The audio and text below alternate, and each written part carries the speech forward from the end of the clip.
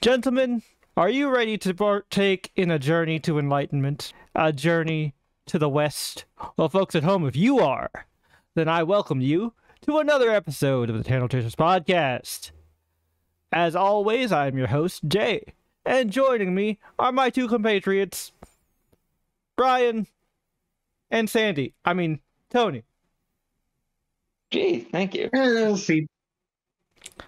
Sandy felt like the most fitting. I wasn't going to turn you into Pigsy, even though Pigsy's pretty cool. Yeah, I'm not a lecherous pig demon who just wants to start shit for no reason. Yeah, I figured you'd want to be the horse dragon. No, that's not the horse dragon.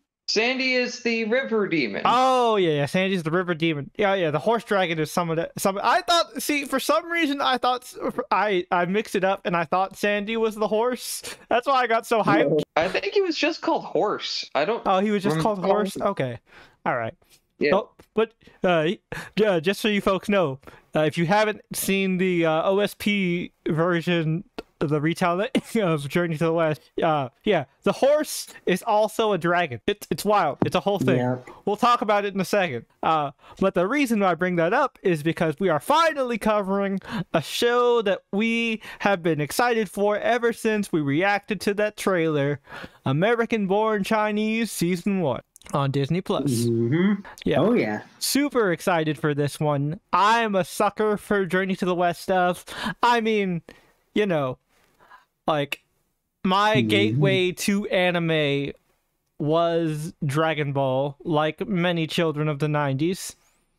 So, it has a special place in my heart. And more specifically, OG Dragon Ball, pre-Z. Dude. Because, I, not to sound like the purist or anything, but, I saw Z a little bit first, but there was a period in time where, Z kept looping on Toonami, and eventually they just started showing old Dragon Ball to fill in the gap. Yeah, I love original Dragon Ball. Oh, no, I watched that one first, and if I'm not mistaken, I believe somewhere in the attic, I have a blue VHS. Oh, so the Ocean Dub one. Nice. Yeah, so, big fan of Journey to the West. But yeah.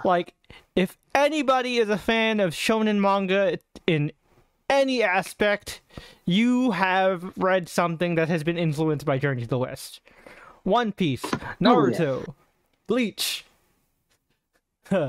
fucking Dragon Ball, like I've mentioned before, fucking Jujutsu Kaisen, a lot of stuff has Journey to the West references. Chainsaw Man got a shout out in the show. And even stuff like God of High School. Oh yeah, and God of High School, yeah.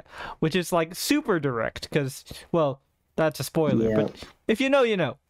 But also, let's not also forget to mention behind the scenes that it's the director of Shang-Chi and features 4 of the actors from Everything Everywhere All at Once. Yep. Michelle Yao, Stephanie Hsu, the actor who played Short Round. I do not remember the gentleman's name. Wasn't it? And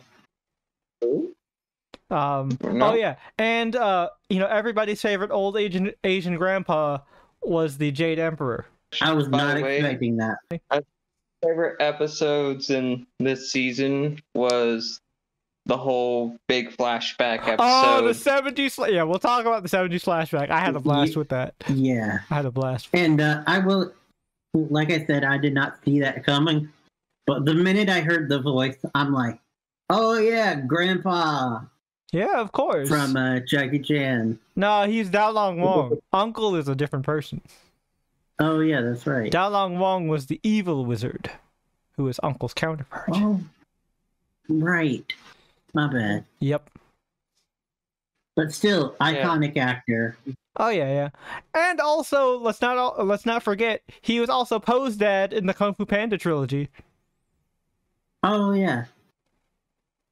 I probably got those two mixed up. Yep. Which is why I was thinking familial. No, it's fine. Mentor. But yeah. So, yeah, we'll be talking about that. We've got plenty to say. Like, without even really going deep into it, we all really like the show. I mean, we were soft sells on this shit when we saw the trailer, so definitely hyped to talk about it. But first, before we jump into any of that, we gotta check in with our boy Brian and jump right into the news.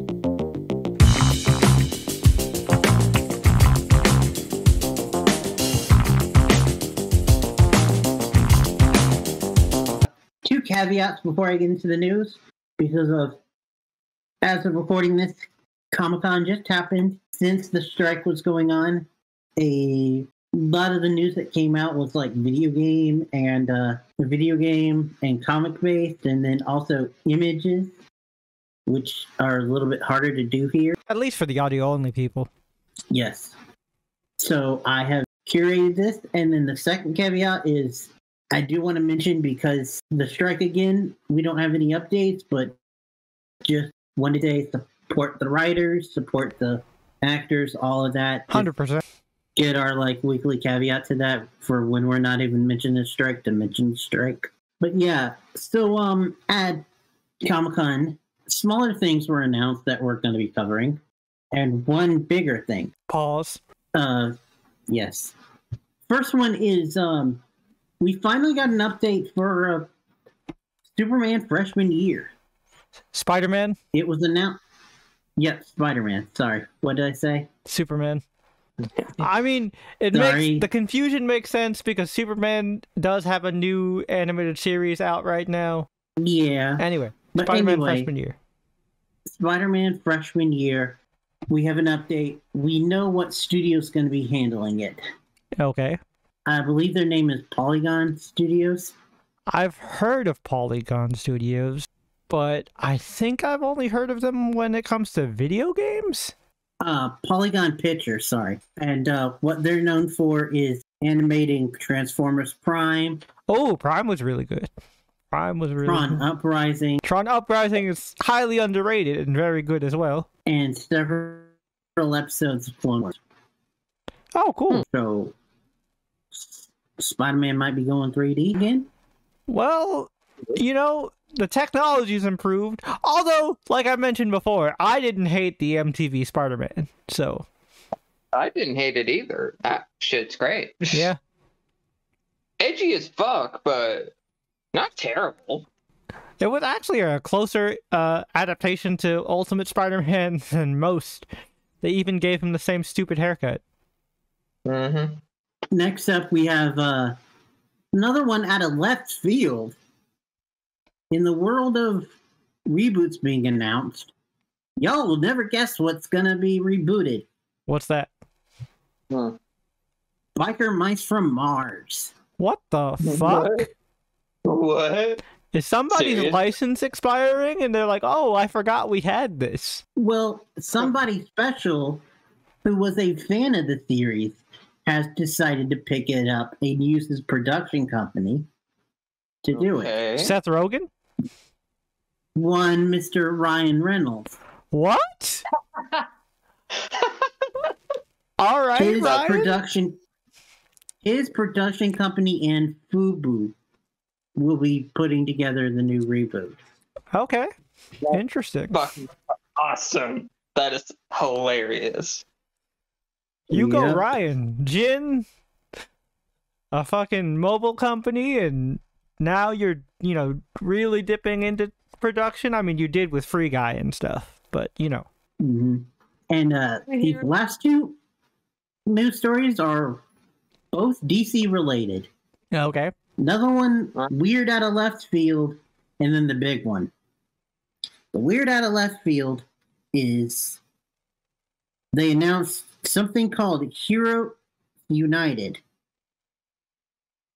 DC Heroes United. Okay. It's weird. Is this another MMO? Because DC Universe Online was fun as fuck. It's still...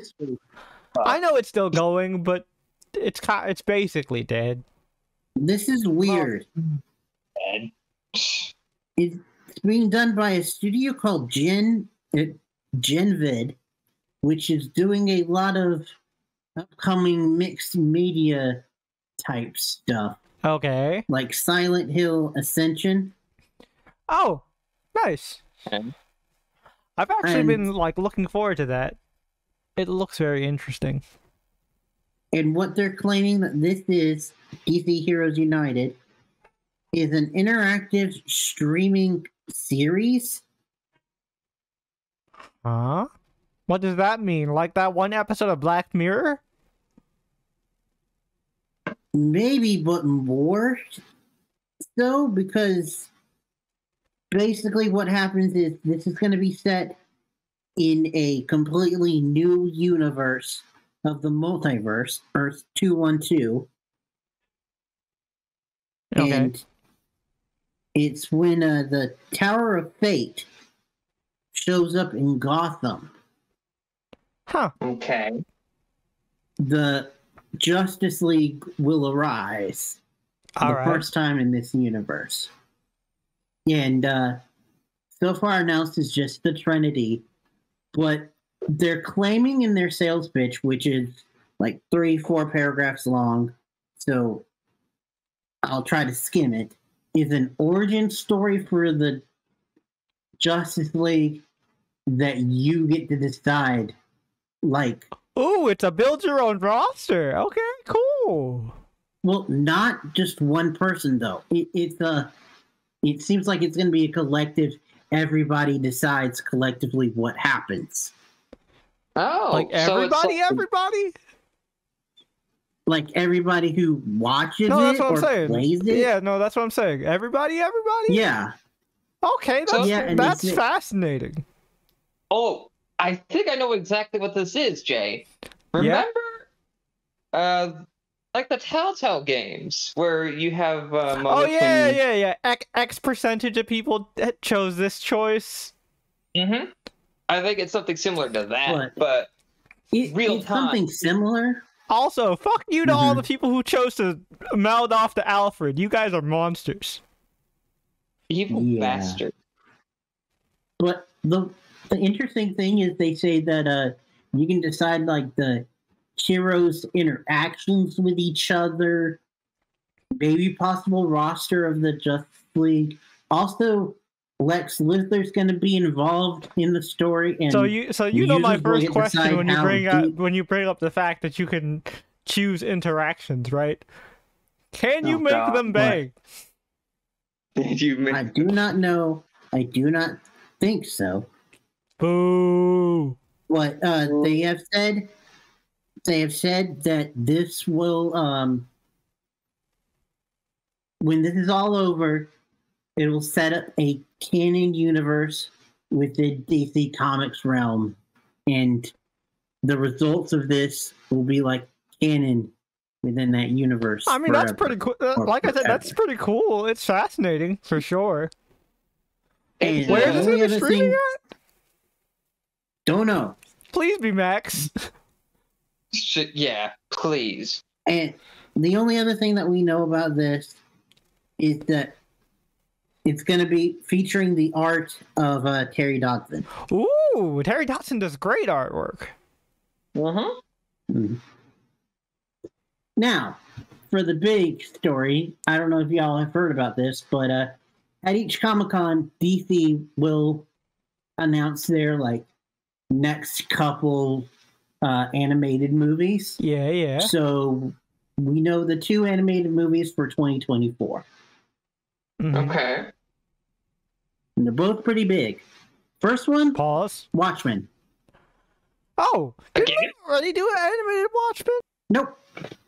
I know they did the motion comic. Oh, it was the motion comic, right? Okay. They've done a motion comic, a TV show, a live action movie. Now they're going to be doing an animated movie. Okay. Is it like a 2-parter? Because Watchmen is long as fuck. Mm-hmm. But also, they just announced that it's happening, just the title. Okay. The other title, which we don't know anything about, which could get real interesting, is Crisis on Infinite Earths. Whoa! Oh, okay. That's Okay. a tall order. But like, So my only question is, like, they gotta like have it set in the 80s, right? And use like the 80s versions of the characters. Otherwise, it's not gonna make any sense. If you use modern characters for Crisis, that just doesn't compute. Yeah, my brain is just trying to process it, and it's shooting blanks. That's just what's happening. I out actually there. like. Well, I don't have them. They were handed down to me. I have the issues of Crisis. You know, It still holds up. It's a good read. Well, yeah, I mean, most like event comics that are solid reads are always going to be solid reads. They're classics for a reason. Almost all the DC Crises are great, minus Countdown and Heroes in Crisis. God damn it. Yeah, I hated Countdown too. Mostly because Countdown then led into Cry for Justice, which is not a crisis, but I had a crisis after that. Comics readers at that time and those after had a collective crisis. I mean, I was a comics reader at the time of Countdown and Cry for Justice. That was the first event I got to like read month to month. Oh God! And I was big Satch. They ruined my boy Hal. Oh damn! Yeah, and they killed Roy's daughter. Spoilers, I guess. They did. Spoilers for a 20-year-old event. Jesus Christ. And yeah, no, was supposed to lead into fucking Final Crisis. Which Final Crisis is fucking dope. Anyways. One last footnote before we leave, though. That is a side note to the story. Just so people know, James Gunn did confirm that this has nothing to do with his universe. Good.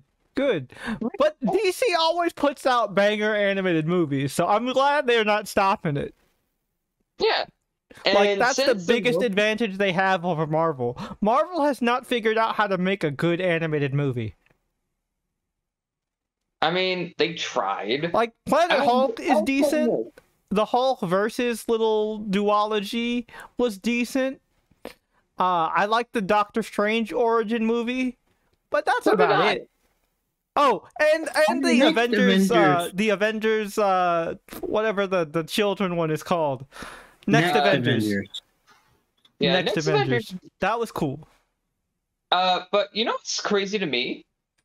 Like, one of my favorites was the Ultimate Avengers duology. Oh yeah, I forgot that was a thing. Yeah, I actually enjoyed those movies because they were adapted in such a way that it made me like Ultimate Cap. Yeah, but in animated movie. I mean that's what happens when Mark Millar stuff is adapted. That it's usually better than the source material.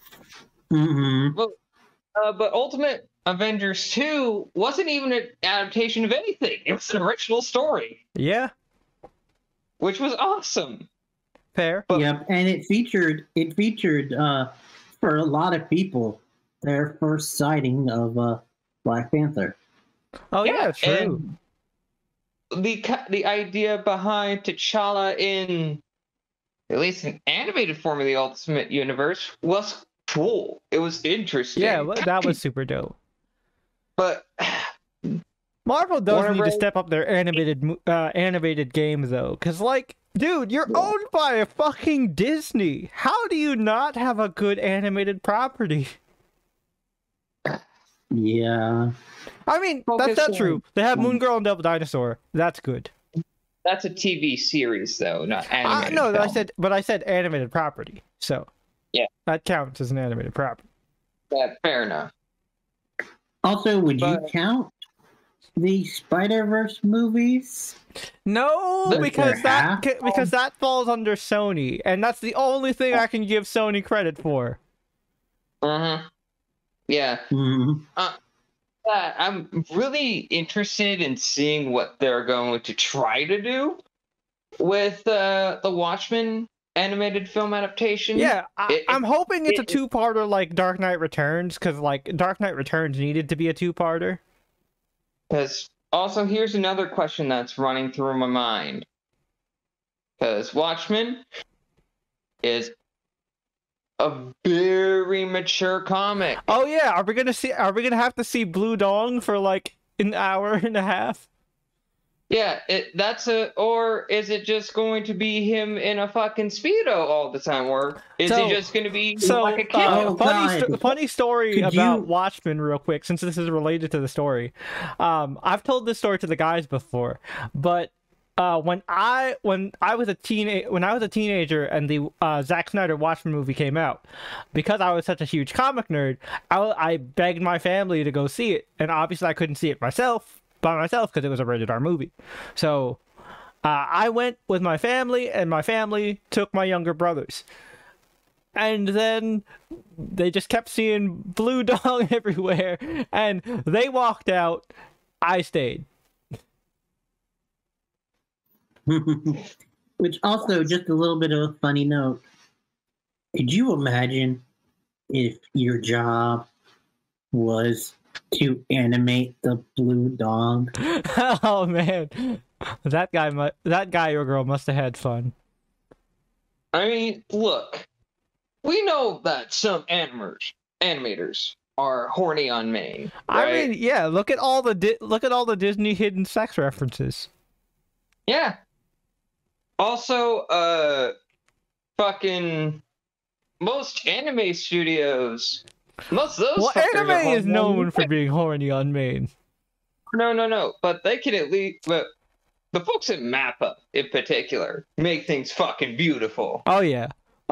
No, that's true. They turn horny into art over at MAPPA. Mm-hmm.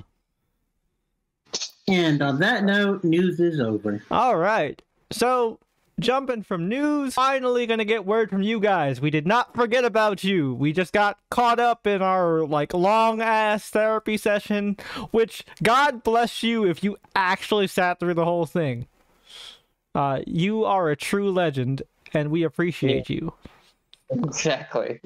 Good God. So, we are gonna now jump into our brand new segment, Comments Corner.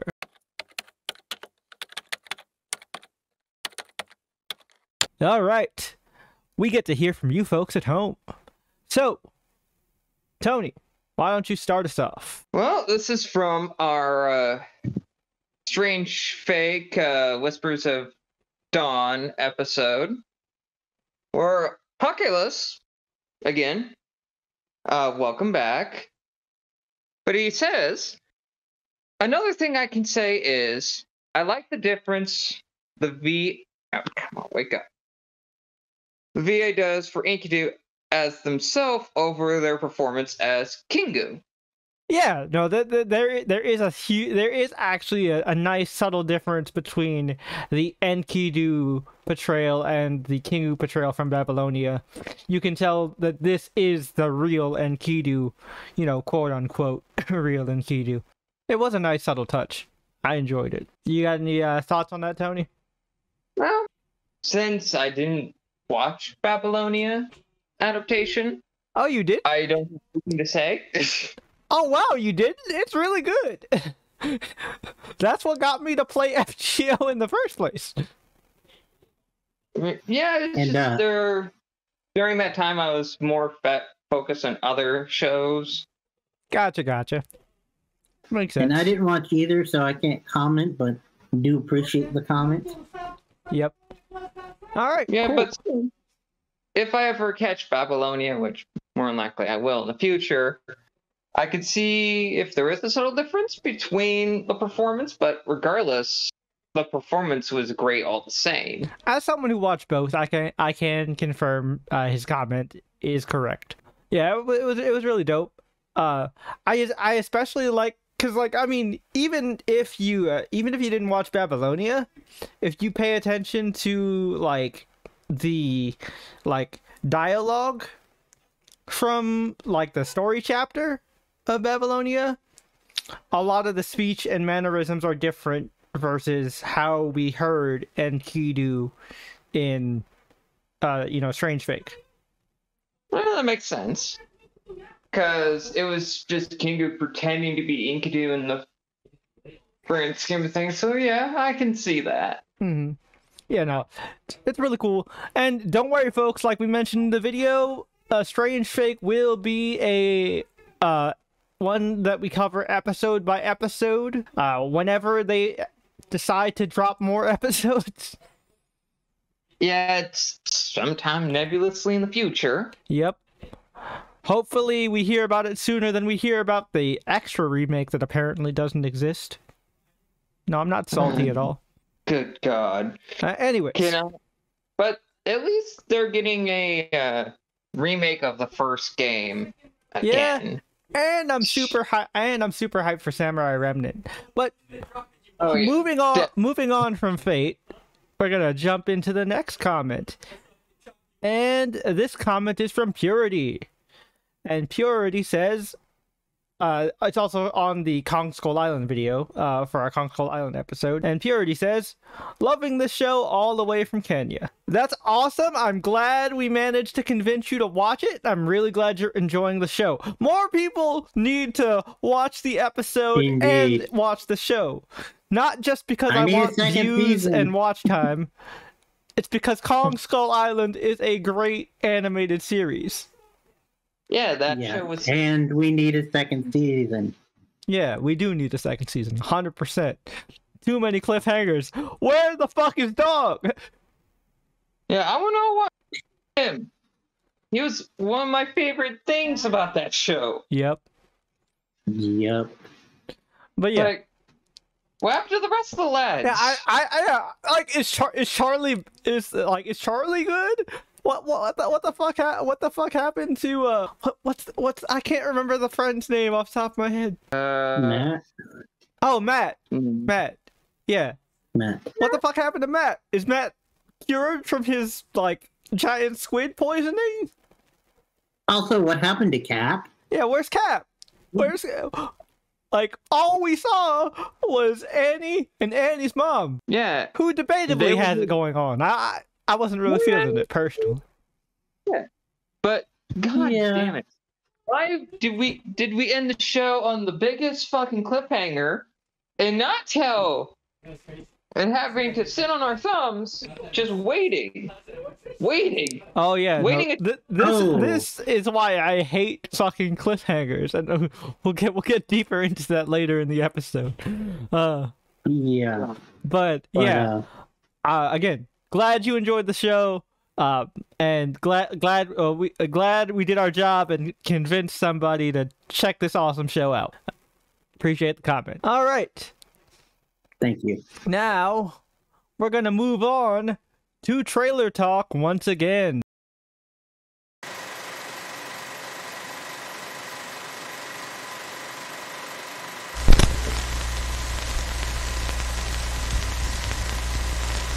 Trailer Talk, for those of you who are new to the podcast, is the segment where Brian has curated for us a playlist of trailers, and we take a short break and then come back with our rapid fire thoughts on said trailers. And for you folks at home, at least the ones on YouTube, Brian will leave a link in the description to said playlist so you can check those trailers out too. So, pause the video here, watch the playlist, and then come back. But before you pause the video, Brian, what trailers will they be reacting to? All right, so we've got interesting, mostly animated, honestly. Yeah, weird twist. You mentioned to me that one trailer might. Yeah, we'll get to that. But first, we got the new Harley Quinn trailer. Yeah, for season 4. I love this series so fucking much. Yep, and it's not over yet. We got a new Adventure Time. I saw that. Oh, I didn't see it. I saw a thumbnail. I'm hyped about that as well. Then we got another Mortal Kombat Legends animated movie. Oh, nice. This time, it's the lovable asshole, Johnny Cage. Nice. I love the Scorpion one, actually. The Scorpion one was really good. And to voice the lovable asshole, they have one of TV's go-to lovable asshole actors, Joel McHale. Oh, shit. That actually makes perfect sense. Yep. And then, as Tony was alluding to, we have the season 2 trailer for Invincible. Yeah, boy! Super hyped! I did not see it, but I saw thumbnails. Tempted to click. And then, because we reacted well to the last comic trailer, we got a new one. Batman, Gargoyle of Gotham. Ooh, interesting. Okay. It's a new Black Label series. Oh, okay. Cool. Okay.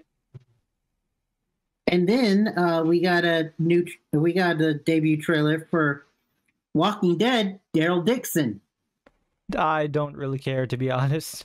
which the Dead City one kind of surprised us. Yeah, but I'm not really interested in Daryl. Daryl is my least favorite character, as much as I actually like Norman Reedus. I'm interested in it, but not because of Daryl, because because he's traveling around the world. Nope, not traveling around the world. Oh, he's in France, He's right? lost it. Yeah, he just randomly shows up on the shores. How the fuck do you get from Atlanta to France? Oh, well, you know what? I don't care. Then the first big trailer, the biggest trailer of Comic-Con, One Piece. Yep, the first official full trailer for One Piece. I'm super hyped. Yep. Also terrified. Give you a warning there, Tony. There's some terrifying stuff in there. Oh God. Great. Yep, and I could say the same for the last trailer. Oh but no. terrified in a different way that is only unique to this universe. Okay. We got the debut first official trailer for Gen V. Oh shit! Nice. I'm excited for this spinoff. The college spinoff of The Boys. Yep, I'm excited for this spinoff. This one featuring Patrick Schwarzenegger and 2 alums from The Chilling Adventures of Sabrina. Oh yeah, right. I remember because it's the chick who played whatchamacallit, the lead sister. I forget what her action. Prudence, right? Prudence. No, it's Agatha and Dorcas. It's whatchamacallit, the best friend who was an oracle. Oh, the one who like lost her sight. I don't remember what her name is, but yes, I remember her. Her and Ambrose. Oh, cool. Ambrose was awesome. I loved Ambrose's character. Yeah, Ambrose. Yep. All right. Well, sounds like we got a good bunch of trailers, and you guys have a good bunch of trailers to react to yourselves. So, like I mentioned before, pause that video and go check out that playlist in the description down below. In the meantime, we'll be back with a vengeance, maybe. And we're back. Welcome back, everyone. I hope you enjoyed the trailers as much as we did, because once again, it was a selection of bangers. Good work, Brian. Yeah. Thanks. 7 out of 8 ain't bad. Yeah. You know, you can't win them all. But starting with that one though, real quick. Plot was kind of not good, but it looked pretty. Oh, it looks very pretty, but it's just the plot of Ghost Rider: Spirit of Vengeance. And lots of us. And it's just with Norman Reedus. And I'm gonna be real with you. Yep. I enjoyed it with Nicolas Cage because it was Nicolas Cage. Yep. I don't know if I would enjoy it with Norman Reedus. No offense to Norman Reedus. Yeah. It's that one fucking Kermit meme. I'm gonna keep it real with you, Chief. Right? Oh, But man. it's already been renewed for season 2, so I think that's just because they're No. banking on the popularity of Daryl. More than likely. also the fact of Dead City has been killing it, Okay. which that has already been renewed for season 2 Oh, and cool. just had its finale. Oh, okay. Good for them. Well, fucking. What's the actor's name? John Jeffrey Dean Morgan. Yeah, Jeffrey Dean Morgan. D. Morgan. Good on that guy because talented actor. He's a wonderful actor. He was a spot on Negan. He was great as the comedian. And Daddy Winchester. Yeah, of course. Yeah, his most iconic role to me will always be Papa Winchester. Yeah. Oh, he played Daddy Winchester. Yeah, it was Papa Winchester in like the early seasons of Supernatural. Oh, hell yeah. Yeah, that was him. Like pre-blow up. Goddamn. And before that, he was kind of your if you wanted Sean Bean, but not that same amount of money. Yep. Like Yeah, your go-to. Yeah, he was very much the we have President- Sean Bean at home. Yes. I mean, most iconic out of that group being the Hillary Swank "P.S. I Love You," where he died Yep. even before the credits rolled. Classic. Damn. But yeah, Damn. so let's talk about the ones we liked. Generation V. Holy shit! I was already hyped for it, but it looks dope as hell. What the fuck is up with those Yup. puppets? Yeah. Yep. What the fuck is the puppets? I have so many questions. Like, is somebody's Yeah, and superpower to turn also- people into puppets? Is this some kind of weird acid trip? And Dude. why do I need a cigarette after all that nonsense? It reminds me of that one movie we watched in Discord for movie night, the Happy Time Murders. You guys remember that? Oh, I know I wasn't there for that, but what the fuck? Oh, dude, that shit was hilarious. They like splooge silly string. Oh, what? Yeah, the dude splooged silly string.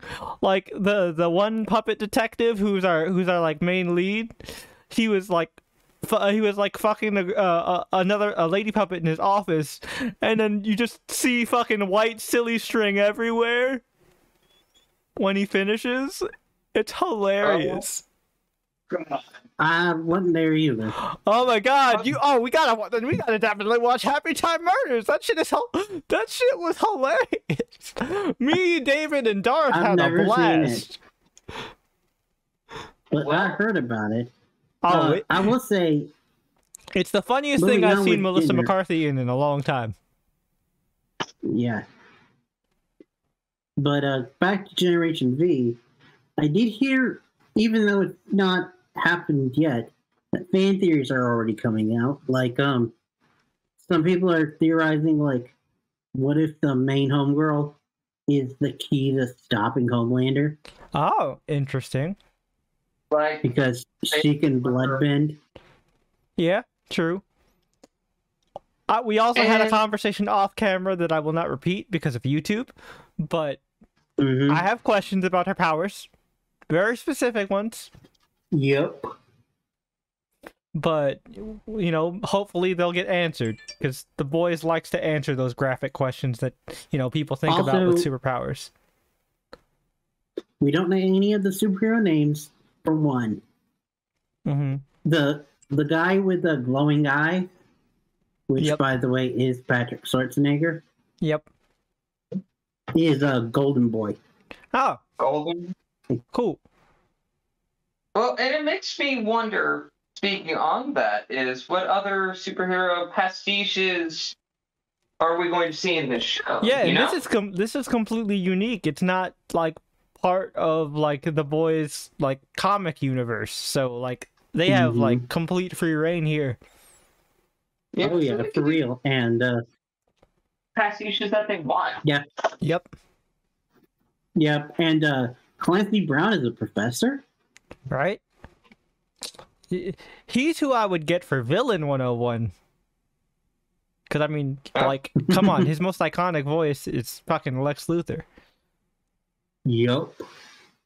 And I think out of all of the Lex Luthors that have been in just more recent media in our generation, some Lexes just surpass others. Not gonna lie to you. Yeah, but Yeah, you know who talking made a about- perfect Lex, like, Yeah, because that's that's exactly what basically I the was role gonna he plays in transition. every TV show ever except for Kaleidoscope. Fucking Giancarlo Esposito in the Harley Quinn season 4 trailer. This looks fun as fuck, as per usual. I love that they're continuing all the shenanigans with the Bat family, and then Harley and Ivy's like work conflict is going to be interesting. Mm-hmm. I love that Nora's still around. I think Nora's hilarious. Oh yeah, indeed. Also, it wasn't shown in the trailer, but I did hear that season 4 is also going to go into like the bit of identity crisis that Alfred is having. Oh yeah, I wonder if he's going to continue being Yankee Doodle. Because he also now no longer has Master Wayne to serve. Yeah, but he's got Damien. Damien can't fend for himself, that little shit. True. But yeah, different points about that. And also, can we talk about Snowflame? Oh man. And then look, I'm 12 on the inside. The dick joke made me laugh. Well, not just the whole dick joke. The clouds. Yeah. All I was reminded of was fucking Bezos's fucking dick rocket. Oh shooting yeah, up. that's true. That's But probably then Nora, where the joke is coming from. But then Nora, I hope the clouds have a good gag reflex. Oh, that was really... Look, I'm telling you, like, I know Cap had a problem with Nora for a little bit, but we managed to, like, convince him. But, like, I'm glad Nora actually is going to be a more active participant in the season. Also, we're gonna get more Bane. The best character in the show. Don't at me. So, what me here is, gentlemen, that I'm looking forward to fucking insanity. Oh, trust me, Tony, it's a lot of fucking insanity. And a lot of fucking. I do recall the first season, because I think I watched it with you, Jay. Didn't we? We did do a watch through, yeah, for season 1. Because Seto really wanted to check it out. Yeah, so also, you go ahead, Brian.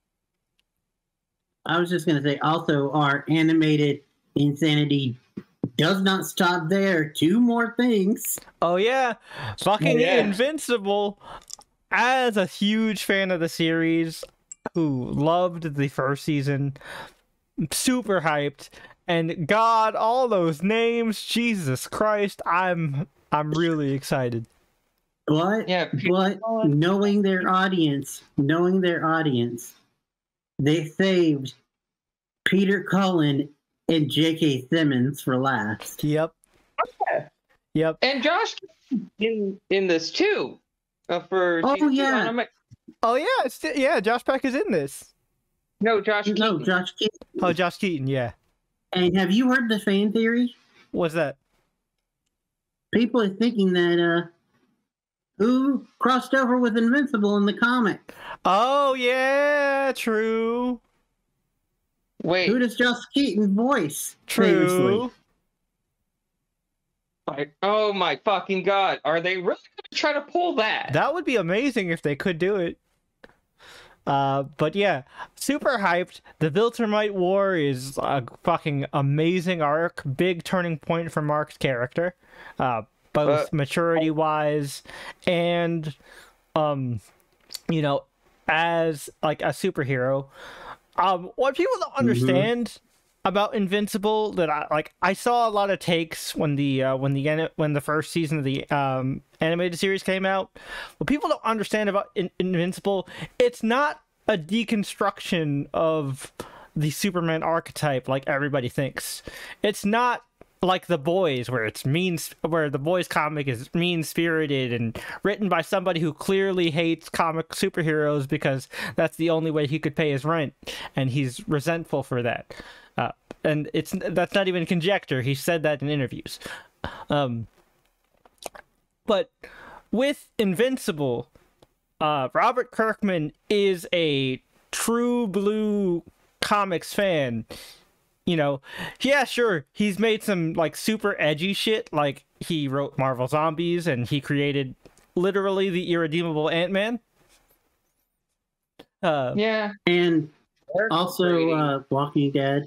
Yeah, and Walking Dead, but I felt like that was self-explanatory. Everybody knows Robert Kirkman made Walking Dead. Which, by the way, he admitted recently in an interview that he wanted to really shock comic book fans and initially tried to pitch Rick dying in season 1. Oh shit! Wow. But yeah, the point being, like, Invincible is actually like a love letter to the Superman archetype in a way, because the point of Mark's character arc is all this fucked up shit keeps happening, and Mark still retains his hope for humanity all throughout. He remains a paragon. He remains that, like, beacon for the superhero community and for just the planet and galaxy in general. Like, yeah. This story is about why the Superman archetype is important and not as boring as a lot of people have been led to believe. And also, it talks about a lot of the things that, you know, most modern writers don't really pay that much attention to these days. I honestly love the details and world building of Invincible. Like, you know, we saw in the first season the Tailor, you know, the Edna Mode-esque character who designs all the hero outfits.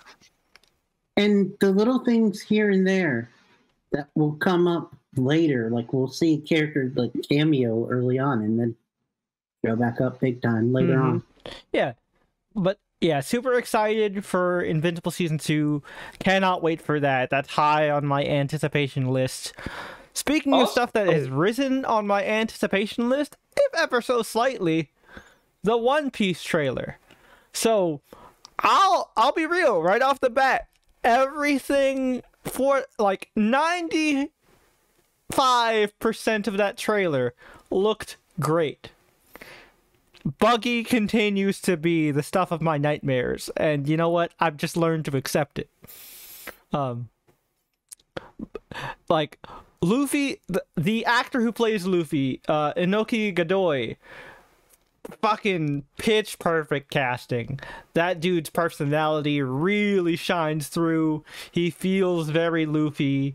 He feels very much like that childish, goofy himbo who knows when to turn serious mode on, especially when you fuck with his friends.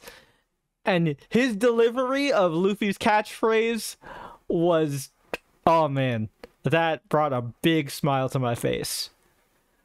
I'm Luffy, and I'm gonna be King of the Pirates. I fucking love it. The shots of Mihawk, super cool. Shanks looks good.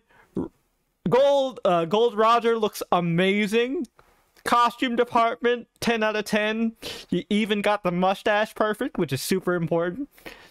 Yeah, because that mustache was on point. Yep. Love that. I thought the comedy showed in the trailer was also really good. And the stretching animation has improved both for Luffy's attacks and the little practical effect they use when he's like stretched out his mouth.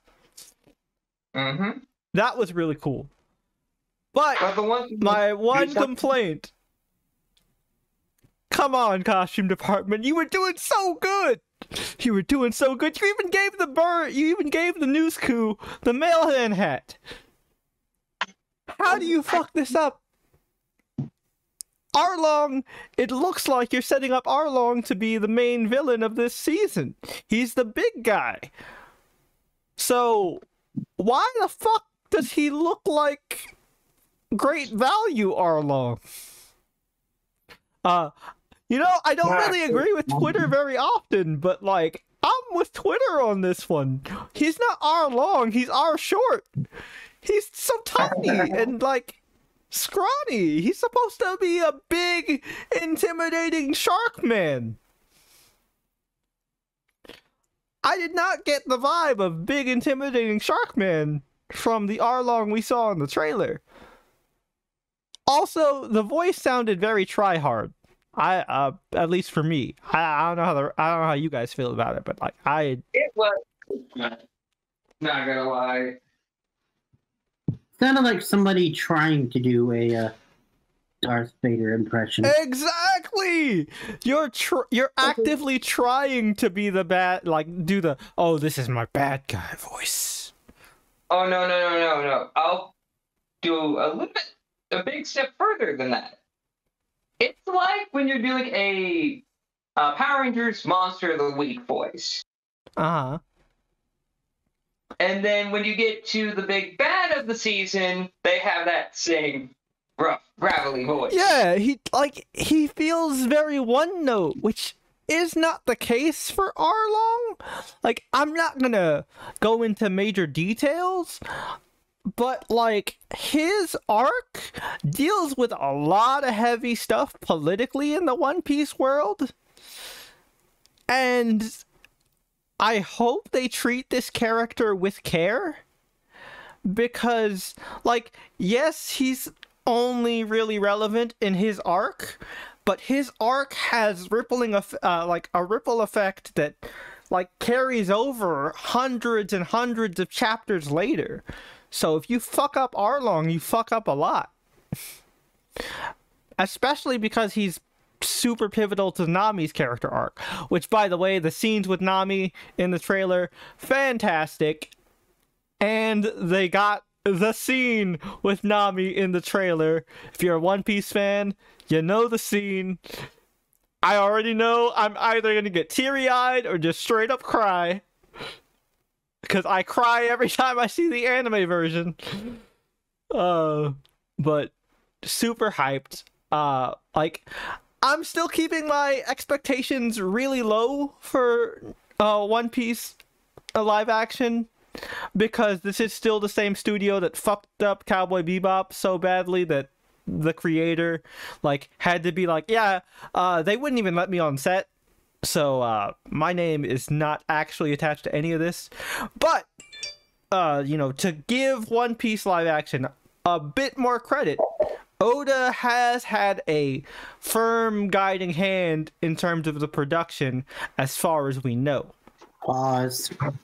So yeah, definitely. That was crazy.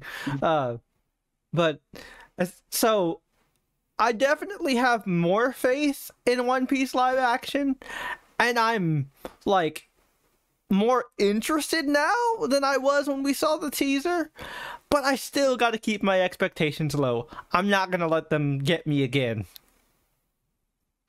Yeah, it's kind of like, All right. when you're doing just talking to a very, very toxic ex. You know they're terrible. Exactly. That's the analogy I made with for my relationship with the Star Wars franchise. Like,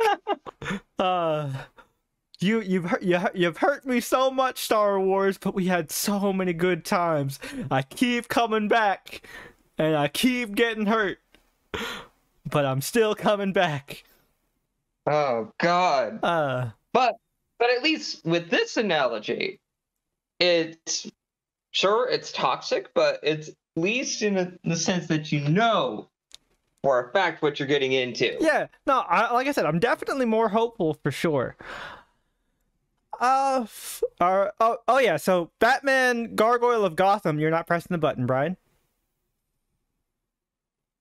I thought I was. It's I was okay. pressing the button right below it.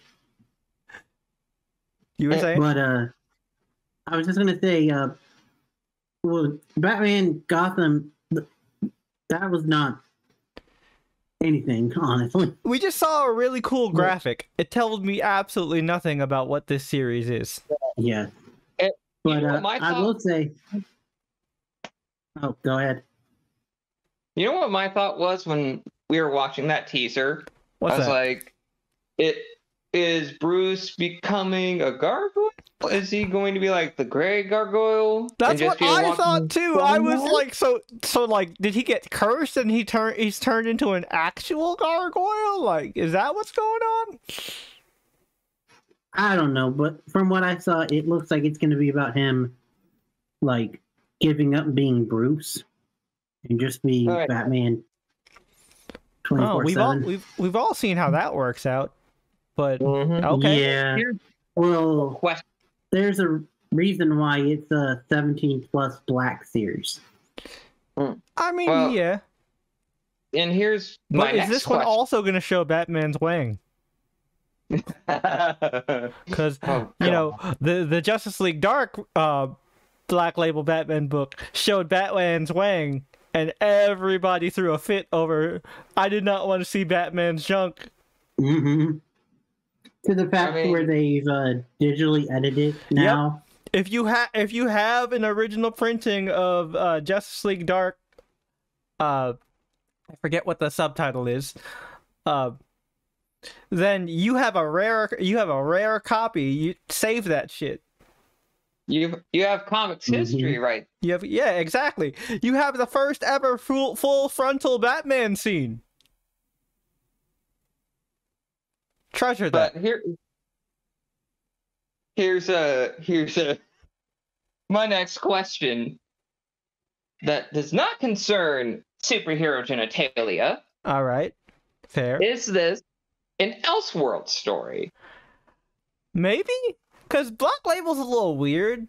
Because like a lot of them are Elseworlds, but some of them are like nebulously in continuity, and the art style matches the current art style of the Batman ongoing that's happening right now. So like, I'm gonna say a maybe. It's nebulous, so that's what I'm kind of wondering. Because I think they're doing it kind of like how the old school Batman graphic novels used to do it, where it's not canon until it gets popular enough where it becomes canon. Like, The Killing Joke originally was an Elseworld story. And then it got super popular, and they're like, well, it's canon now. All right, so... But aren't we forgetting another? Oh, no, Brian's looking up information on Gargoyle. Okay. It's Raphael Albuquerque? Grandpa. Yep. Oh, Raphael Grandpa. Okay. Or I think it's Grandpa. Yeah. I fucking love that dude's art. There's an accent mark in his name, so it's Grandpa. And Mateus Lopez. Nice. It's a limited series, 18+. Available just in time for Batman Day. It's a twisted version of both the Dark Knight and the City of Gotham to life in a tale that reaches its key black tendrils and deepest, darkest corners. Okay, so from this little pitch, it seems like it's an Elseworlds. Okay, cool. Yeah, because Batman makes the decisive choice to kill off Bruce Wayne identity for good and embrace the cape and cowl full time. You know what I don't understand about Black Label on a like real quick tangent? Like, I get that Black Label is supposed to be like your 17+ like replacement for Vertigo kind of thing, but like if you're gonna do mostly Elseworld series on Black Label, why don't you just call the label Elseworlds? Yeah, I don't know, but so the main story is going to be about a serial killer who has a surprising connection to Batman. Okay. And then also feature all new rogues gallery of utterly depraved villains beginning to emerge from the depths of the city. That's always interesting. Yep. All right, so yeah, Tony, you were gonna lead us into the last one. Yeah, fucking Johnny Cage. Yeah, Fucking- man. Oh, The biggest dude. surprise. They're going full camp, and I'm here for it. Yes, you know, Mhm. like during the watch through of the trailers, like, is this Miami Vice mixed with fucking kung fu exploitation film / Mortal Kombat? Pretty much. And the answer is yes. Also, he fights a lady that looked a lot like Michael Jackson. Yeah, That oh But, my god, I fantastic! love that when he starts doing the Mortal Kombat shit, he's like, "Holy shit!" Wait, was What I did I supposed just to fucking do? do that? I just spin kicked her fucking head off. Yep. Oh man. Great. That like I love that it feels like a cheesy 80s action flick. Like, And it's Johnny fucking Cage. It should feel like super cheesy, full of I mean, he's literally just Jean-Claude Van Damme, but Van Damme didn't want to do it, so they had to change his name and put shades on him because they already designed his face to look like Jean-Claude Van Damme. Yep. Which also, you want to talk about camp? Perfect choice for voice casting, not just Johnny, because you've got Joel McHale, Jennifer Hale, Gilbert Godfrey, R.I.P. yeah. and also Matt Mercer. Yeah, no, this is good. This is gonna be a fun ass movie. And One more Matt- thing in the animated realm, before we move on to our next segment.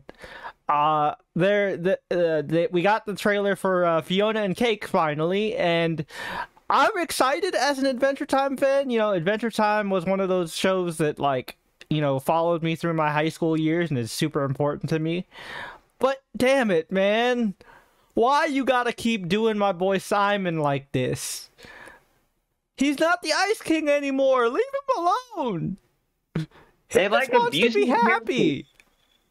they like abusing characters, Jay. They just do. I know, and it sucks. Feel so sad. So you go in classic YouTube. Leave Simon alone. No, for real. Leave Simon alone. Just like Britney, all right? Leave Simon alone. He doesn't deserve any of this, you jackasses. You know, Yeah. Jay, in order for you to sell that bit better, you need to like drape your blanket over your fucking head. Oh man, I really don't feel like doing that, but I understand. I understand the sentiment. But yeah, those were our thoughts on the trailers. Let us know what you thought about the trailers in the comments down below, and we will feature them in comment corner. But we will now move on to our final segment because it is that time once again. It is screen time. All right, so for the folks who are new to the podcast, Screen Time is the segment where we all talk about the different pieces of media we've been consuming in between podcast episodes. That can be anything from TV shows, to movies, to books, to comics, anime, and anything in between. So I'll start us off because I really don't have that much to talk about. One thing that I did check out was the first episode of the Hulu Futurama, like, continuation. It was good. It was really good. Yeah, like, it hasn't missed a beat. It doesn't feel like it's trying to be topical, which is really great. It was genuinely funny, which is what I was, like, really worried about. Because, you know, when they came back with the movies, they kind of, like, lost a step with the comedy until they, you know, did later ones. So I was a little worried about that. But, I mean, this team has been keeping their comedic swords sharp because, you know, they've been writing for Disenchantment, which, man, like, that's a show we covered, like, the first 2 seasons of, but for some reason just never covered the rest of it. But great show. Great show. I mean, personally one of my favorite Matt Groening shows. Oh yeah, Futurama is And- still my number one, but Disenchantment has climbed up to number Oh two. yeah, Disenchantment. Fucking love it. Oh yeah. And I'm angry that I haven't finished the past couple of recent seasons because of... Oh yeah, it's good shit. They really dive into lore in the recent seasons. Oh yeah, and season 2 I really enjoyed. And god damn it. Just some of the things in season 3 just made me think, god damn it. No, Why I feel did you you have on to that one. But that? the other thing that I checked out, which is also animated and like pretty fucking awesome. I watched it in theaters, and I think I briefly touched on it on one of the first screen time segments we did. So I'm not gonna like repeat myself too much, but I will say my claim in that first screen time segment still holds up. Puss in Boots: The Last Wish is the best animated movie that came out this year. Because my god, was it amazing. You know, It technically came out last year. I mean, Yeah. you know what I mean. You know what I mean. Like within recent memory. But like, man, I didn't actually mention this in the first screen time segment, so I'll mention it here. Like, dude, I went to see it with my family, and like it was a couple weeks after the movie had aired, like or initially premiered.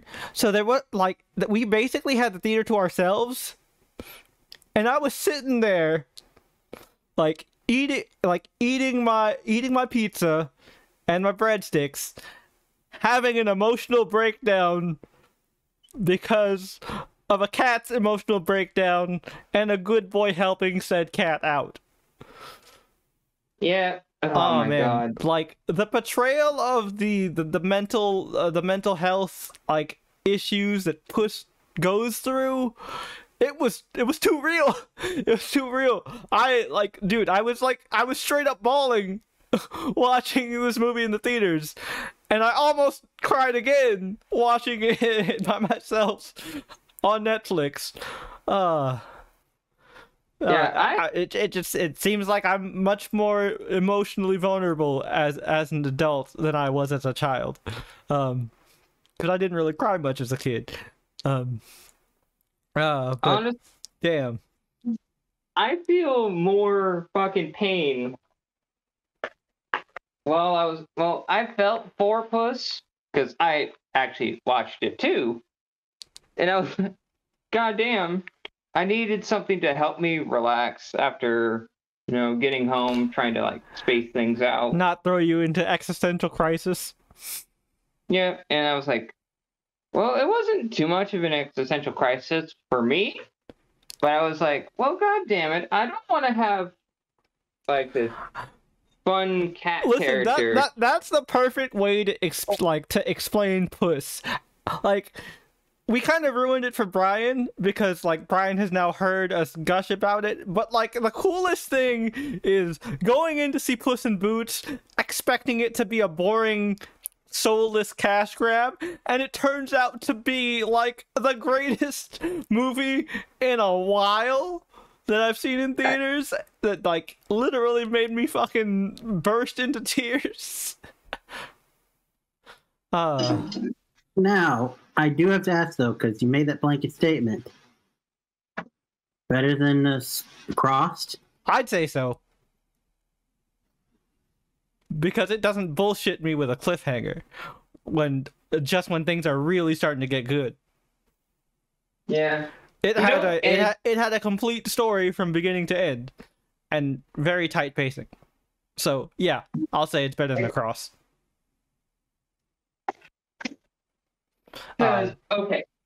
Just make And this it has analogy. one of the greatest animated villains I've seen this side of Disney. Disney needs to take fucking notes. Actually, DreamWorks has done amazing. Oh, I know DreamWorks has done amazing villains, but I'm saying, like, like our conversation from the last episode, like, Disney has really abandoned the iconic villains that they're known for, And man, DreamWorks has really picked up the ball in this area, cause like, yo, the villain in Puss in Boots, and I'm not talking about the main antagonist who is kind of like jokey, who he's still pretty good. He's hilarious, but like the actual like main villain for Puss is phenomenal. Yes. Fantastic. Because it's a villain that's gonna come for all of us. Yep. Not gonna spoil it at all, because man, it's obvious, but like actually seeing it play out was like amazing. I've also figured out how to do that whistle just to fuck with people. So yeah, love Puss in Boots: The Last Wish. I'll probably go watch it again sometime soon, because it's just that fucking good, man. You know, support your favorite fearless hero. Yep, and also, for me personally, I really enjoy just a story about someone who had a moment of crisis, ran away just to hide, and then a random plucky individual brings them back to make them feel more complete and whole again. Yeah, it's your classic like Western story of like the grizzled retired cowboy gets plucked out of retirement to save this, you know, goofy kid. But like instead of like a grizzled old cowboy, you have a cat. You have an old fat cat swordsman who does not want to befriend the talking annoying dog. Which by the way, poor fucking Perito. Jesus Christ. You talk about sad. That's sad. But God damn it, if there was like, if you needed an example of a Brian character, Perito is 1,000,000% a Brian character. Brian, I need to tell you this. Like, we mentioned this before in last week's episode. We needed you the most, and you brought us back from our tipping points. Yep. Exactly. And that's what Perito is for Puss. It's fucking phenomenal. Brian, look, I don't normally demand you to watch things for screen time, but I'm gonna make an exception here. I need you to go watch Puss in Boots: The Last Witch so I can hear your thoughts about it. And I second his sentiment entirely. Brian, I am begging, I am pleading you. Please watch this movie. Please. I did at least this time watch something else that you had been telling me to watch. Okay. Go ahead, Brian. All right. So I finally I don't know why, but back when I started Invincible, I stopped watching for some reason. I think life got in the way, and then one or two things. You never finished it? I just kept forgetting about it. Oh man! No, I watched like half of it. I stopped at the Mars episode. Oh, so you've only seen the Think Mark scene through clips and memes. No, well, up until recently. Okay. I just watched it like this last week. Yeah. Okay. Really good, like you guys were saying, and boy, does it get brutal. Oh, fuck yeah. Oh, yeah. Oh. And not even just with the final fight. The emotional damage. Omni-Man's savagery knows no limits. Yep. He is a Western animated character who has fucking Black Air Force activity going. Listen, that's why he joined the round table. Omni-Man is 100% Black Air Force energy. Yeah, he represents us here in the West when it comes to Black Air Force activity in the animated department. Like you know, normally I shit on the evil Superman trope, but like I actually like Omni-Man. He basically said, "I should have put you in a tissue." Yep. yeah. When you have your But- own dad tell you that, Man. that's Yeah. something. Now you understand the But meme also- where like you have Mark's mom. You have Mark's mom in the car, and there's the sign on the window that says, "Don't worry, my owner just went to go get groceries. The AC is on. My favorite music is playing." Mhm. Oh my god! Really? But not even though- just the brutality of that, but also the brutality of Beast Man or whatever his name was. Oh yeah. I forget what the guy's name is, but the motherfucker. Lion dude. Yeah, the motherfucker. The motherfucker who like strong armed the twins into working with him. Yeah, the no. fucking battle. No, Yeah, Battle Beast. There it is. Yeah, he didn't do that. watch everybody during In that one the techno. Yeah, he just wrecked shit. And almost killed the Guardians Volume 2. Yeah, Guardians Volume 2. he just came in, burst in the scene, absolutely mollywopped and destroyed fucking Cyborg's voice actor, Monster Girl. Black Sam. Man, Monster Girl just has such a sad life, yo. Yeah, and only gets fucking nuttier and worse. Oh yeah. Oof. Oof. But Robot, he was the one who strong-armed the twins. Ah, right, Robot. Fucking Robot. Because he wanted their cloning technology Mhm. to build them a new body. Yeah, the least we talk the less we talk about that jackass, the better for my own mental health. Are you talking about Rexplode? No, I'm talking about Robot. Oh yeah, I hate Robot. that. True. That Oh man. man. Also, Petty. like, Yeah. I'm also like the whole like duplicate situation. Oh god, I'm not gonna lie, it was fucked up, but it was also hilarious. bro. An experiment I think you'd try. Oh, 100,000%. Yeah, but I wouldn't do it like involving the cheating part, but like, you know. I mean, Yeah. And also, can we say first ever time that I think it's the first time where I hated a Fred Tatasciore character. Which Fred Tatasciore? Well, wait, which Fred Tatasciore character? He voiced a couple like background people too. Eve's mom, Eve's dad. He was what? Eve's dad. Ah. Oh. Yeah. Not a big fan of him Yeah. or mom either. Which, They're both- speaking about Eve, did y'all know that they released an Eve special? Oh, did they? I saw a thumbnail of that, and I kind of figured that you were going to bring this up, Brian.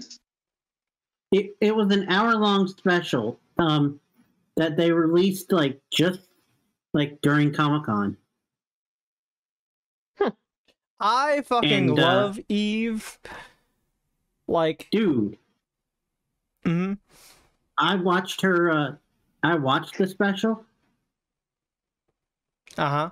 It's really good. It's kind of like Eve's story, like her origin stuff. Okay. All right. And she's the main character of it, and it follows her. Cool. And basically, it's got everything that you'd expect from that universe story. Like, Look, man, It's Eve- funny. There's a lot of good action. There's a lot of violence, and there's a good helping of family trauma. yeah, of course. Like, if you're unfamiliar with Eve's backstory, duh. Yeah. And but yeah, like Eve was always one of my favorite characters from Invincible. I mean, she's a mashup of all of my favorites. She's Jean Grey, she's fucking Sue Storm, she's Wanda Maximoff, all wrapped up into one. Like, yeah, Eve is fucking awesome. I would give her Also, another compliment, but that's a huge spoiler. Also, very minor spoiler though. In the Invincible, she talks about encountering the lizard squad, whatever they're called. Oh yeah, yep. That universe is like serpent. Yeah, there's Serpent Society, yeah. Yeah. The Lizard Legion. Yeah, the Lizard Legion. We actually do get to see some of them. Yep. Mm-hmm. And voicing their leader, Tatiana Maslany. Oh, cool. I love Tatiana Maslany. Hopefully they give you a fair shake later on in Marvel. Yep. 'Cause I liked the character, but not the execution way they used her. Yeah. Ugh. But anyway, I also watched, and I thought about it, and I can say this even with our behind the scenes talk, but I watched the movie They Cloned Tyrone. Mm-hmm. Which we Really reacted good. to Like- on the podcast. Yep. Which the trailer was perfect. It showed you just enough. It's really weird, but really good, and hit some heavy notes that I would have said if not for our behind the scenes talk. But I did really like it, and John Boyega knocks it out of the park. Good. He deserves better. Star Wars did him fucking dirty. For those that don't know, the story is about a drug dealer, a pimp, and a wannabe ex-ho who stumble into a conspiracy that is much bigger than themselves. That's all I will say. Yep. But I really liked it. And I hope to talk about it more someday, maybe. Maybe someday soon, depending on how things roll. But that's just a little hint for y'all at home. But anyway, say more would be to spoil it. It has elements of some of my favorite films, but to say which ones would be spoilers, I realized. So I'll just key it at that. All right. Well, that wraps up Screen Time. Tune in next week where we hear Brian's thoughts on Puss in Boots: The Last Wish. He better. And see if Brian also cried like a little baby. Because we can actually mention what the moment is once he actually sees it. Oh, man. It wrecked me. It wrecked me emotionally. Twice. It was major emotional damage. Oh, 100%. 100,000%. But speaking of family trauma, emotional damage, and badass fearless heroes, let's go ahead and talk about American-Born Chinese. This is our spoiler-free section, so no worries, folks at home who haven't watched the show yet. We're just going to talk about our initial thoughts and, what we liked about the show overall. So, Tony, we'll start with you. Really enjoyed this show, but due to a lot of life circumstances, wasn't able to finish it. I'm only a couple episodes behind, which are the major discussion points, which I'm sorry, folks. Life just gets in the way. But I really enjoyed what I saw. One of my favorite things about it is how a story like this is weaved. Just telling a unique coming of age story for just two different teenage boys, different walks of life, but come together in this weird, fun, mystical adventure. Dun, dun, dun, dun, dun, dun, dun, dun, dun, dun, dun, dun, dun, dun. And also learning how, at least from what I saw, learning from the sins of the past to make a better future. At least try to. But overall, one of my favorite episodes is the flashback episode with Sun Wukong and the big bad of the story. Just fantastic. Really enjoyed that. Yeah, The good shit. Good shit. Loved it. Ah, man. So, Brian, what were your initial thoughts? Since actually, you were the first one to finish up this show.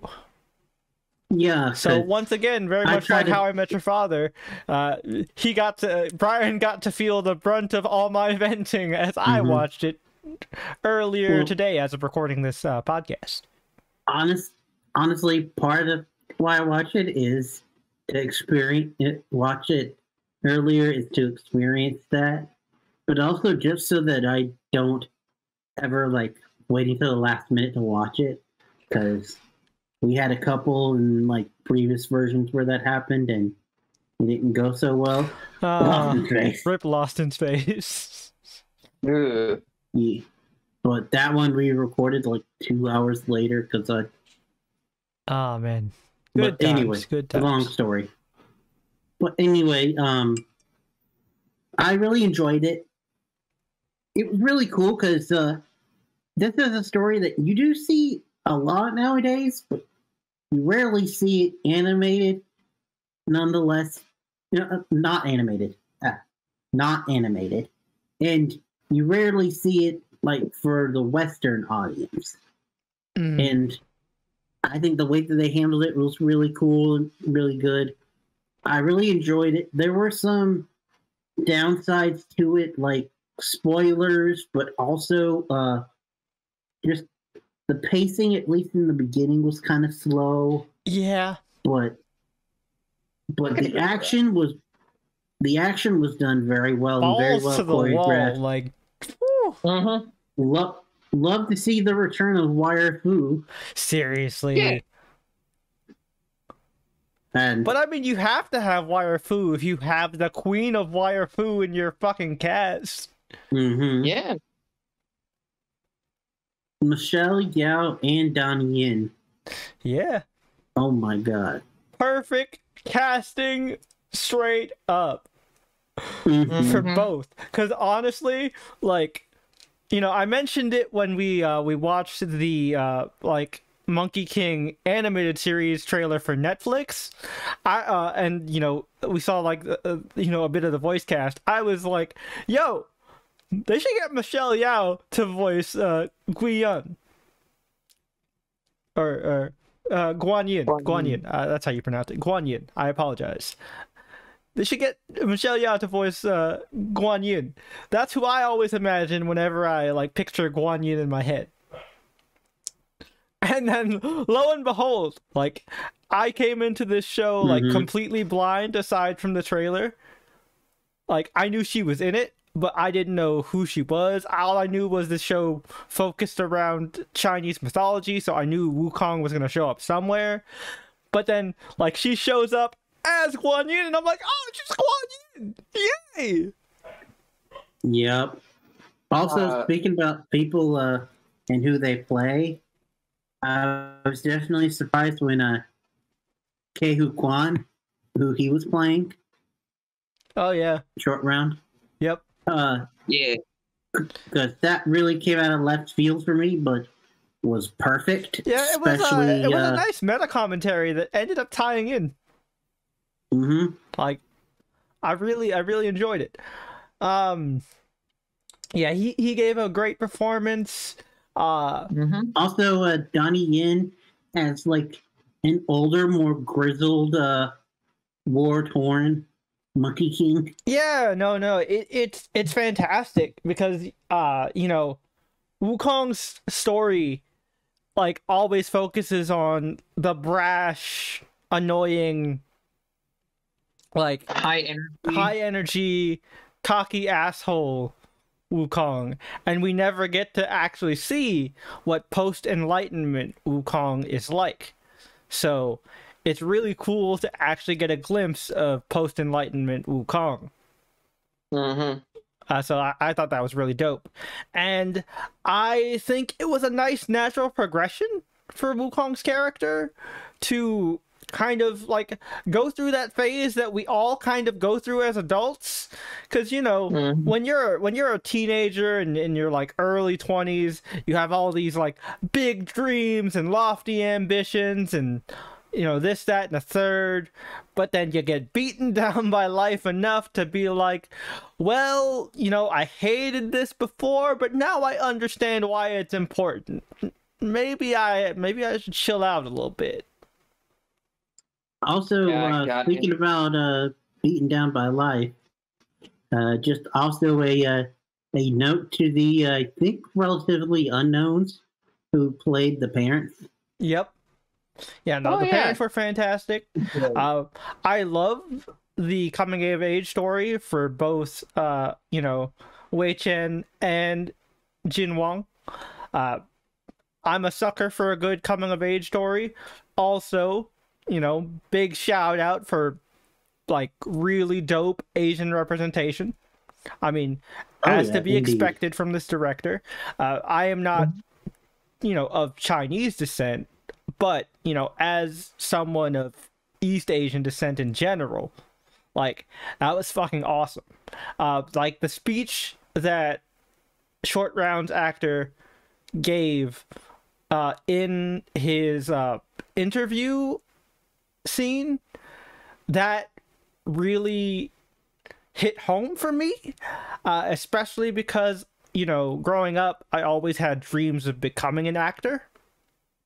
So, like, it really kind of just lit that fire back in my belly of, you know what? I could still do this. I've mastered the skills necessary. I've got a strong enough personality. I should fucking try it. Yeah. Like, but yeah, so, you know, that definitely, like, was really inspiring to me personally. So, like, kudos there for sure. And that sentiment that you mentioned, Jay, could go for anything that any person wants to pursue. Like, hey, for example, just writing in general has been a passion project for all three of us. Yep. And we have decided to actually pursue that goal. Well, in my case, I want to just create something that I can be proud of in a lot of things. And I wanted to be able to do that without these guys here. So yeah, no, for real, yeah, like, yeah, I get you for sure. And like also, there are a lot of cliches in this show. It's very predictable, but like not in a bad way. At least I feel like it. Yeah, and also, I just want to say that I do appreciate that the bully character wasn't just like one note. It was a very good subversion of expectations. I was very surprised with how the bully was handled, and also the conversation in the principal's office. Super real. We'll talk about that more when we get into spoilers and stuff. Oh God, the principal. But yeah. Oh God. The little her did not like her. Oh, so God. Yeah, let's go ahead and just kind of again keep talking spoiler free.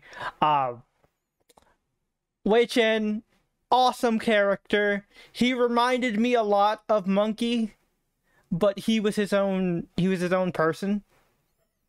And from what I saw kid had a lot of just inner turmoil and self-doubt. Oh yeah, no, and like that's just kind of like that's a struggle that a lot of kids have when they come from like the household of high achieving parents, right? Yeah, and Like, you know, just to use myself as an example, like, you know, my mom, she worked her way up from the bottom of of this factory, you know, working as a line worker, and 20 some odd years later she is now like higher upper management, like base, like almost damn near running an entire department.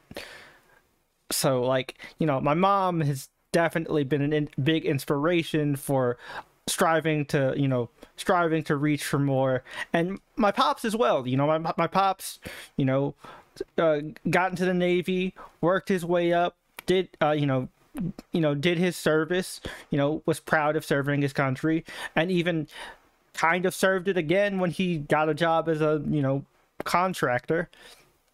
And then, so like with both my parents, they've set such a strong example that it's a lot to measure up to. And especially as a teenager, fuck, even as an adult, like it's hard to not try to compare yourself and measure up. You know, man, when my parents were 29, they had this, that, and a third. You know, here I am just sitting in my room editing YouTube videos. Oh yeah, like, you know, so I totally get Wei Chen's plight in that regard for sure. Yeah. Definitely.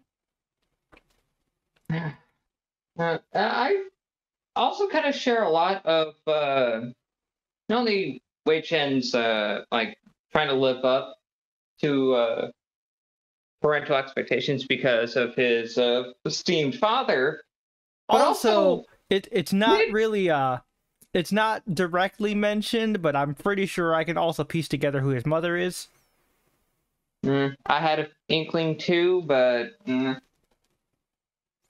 it's not said in the last two episodes, so it's not a spoiler. But I got speculation. I do too, but I just don't want to like jump the gun. Yeah. Proof it. Mm-hmm. I'll talk about it more in the speculation section at the end, folks. But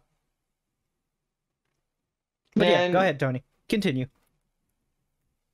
But also, I know just personally for me, what it's like to try to get your point across, no matter how crazy or eccentric you may come off. I really related to that part of Wei Chen's character. Mm-hmm. Also, like, not to discount Jin at all, because I related to Jin a lot, and this is gonna make me sound like an old man, but like I talked with my niece about this the other day, right? So, like in her elementary school, like all the kids are talking about like Demon Slayer and stuff. You know, watching anime and reading manga is super cool because, you know, like everybody watches anime nowadays. When I was her age, oh yeah, you had to hide that shit. You couldn't show up to school with anything outside of a Dragon Ball t-shirt because all the kids liked Dragon Ball. But like, if you were a boy who showed up with a Sailor Moon t-shirt, oh, it was not going to be a good day for you. You would get fucking clowned to high heaven. And like, you know, I remember this didn't happen to me in high school, but in middle school, like before the big Avengers boom and the rise of superhero media being like such a huge force in pop culture, I remember in middle school thinking to myself, like, I want a fresh start. I'm gonna not really show people my deep passion and interest for comic books. I'm just gonna focus on stuff people think is cool. I'm gonna just focus on doing music and, you know, other stuff like that. You know, writing. But, you know, I'm not gonna really mention comic books outside of with my friends who already know that I'm into this kind of stuff.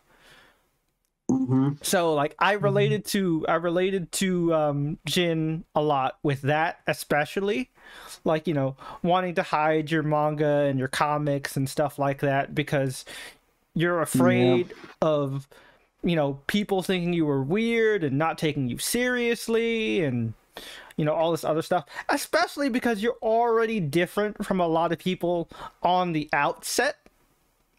So I like especially got that and related to Jin in that regard as well. Oh yeah, definitely. Oh yeah, as someone with disability, yeah, I understand that part too. Mm-hmm. Actually, I had a group of friends, but it was just 4 of us, and we were like heavily into Yu-Gi-Oh. Oh man, talk about it anywhere else you get. Oh yeah, no, I was in the competitive scene in high school, but I never mentioned it to anybody.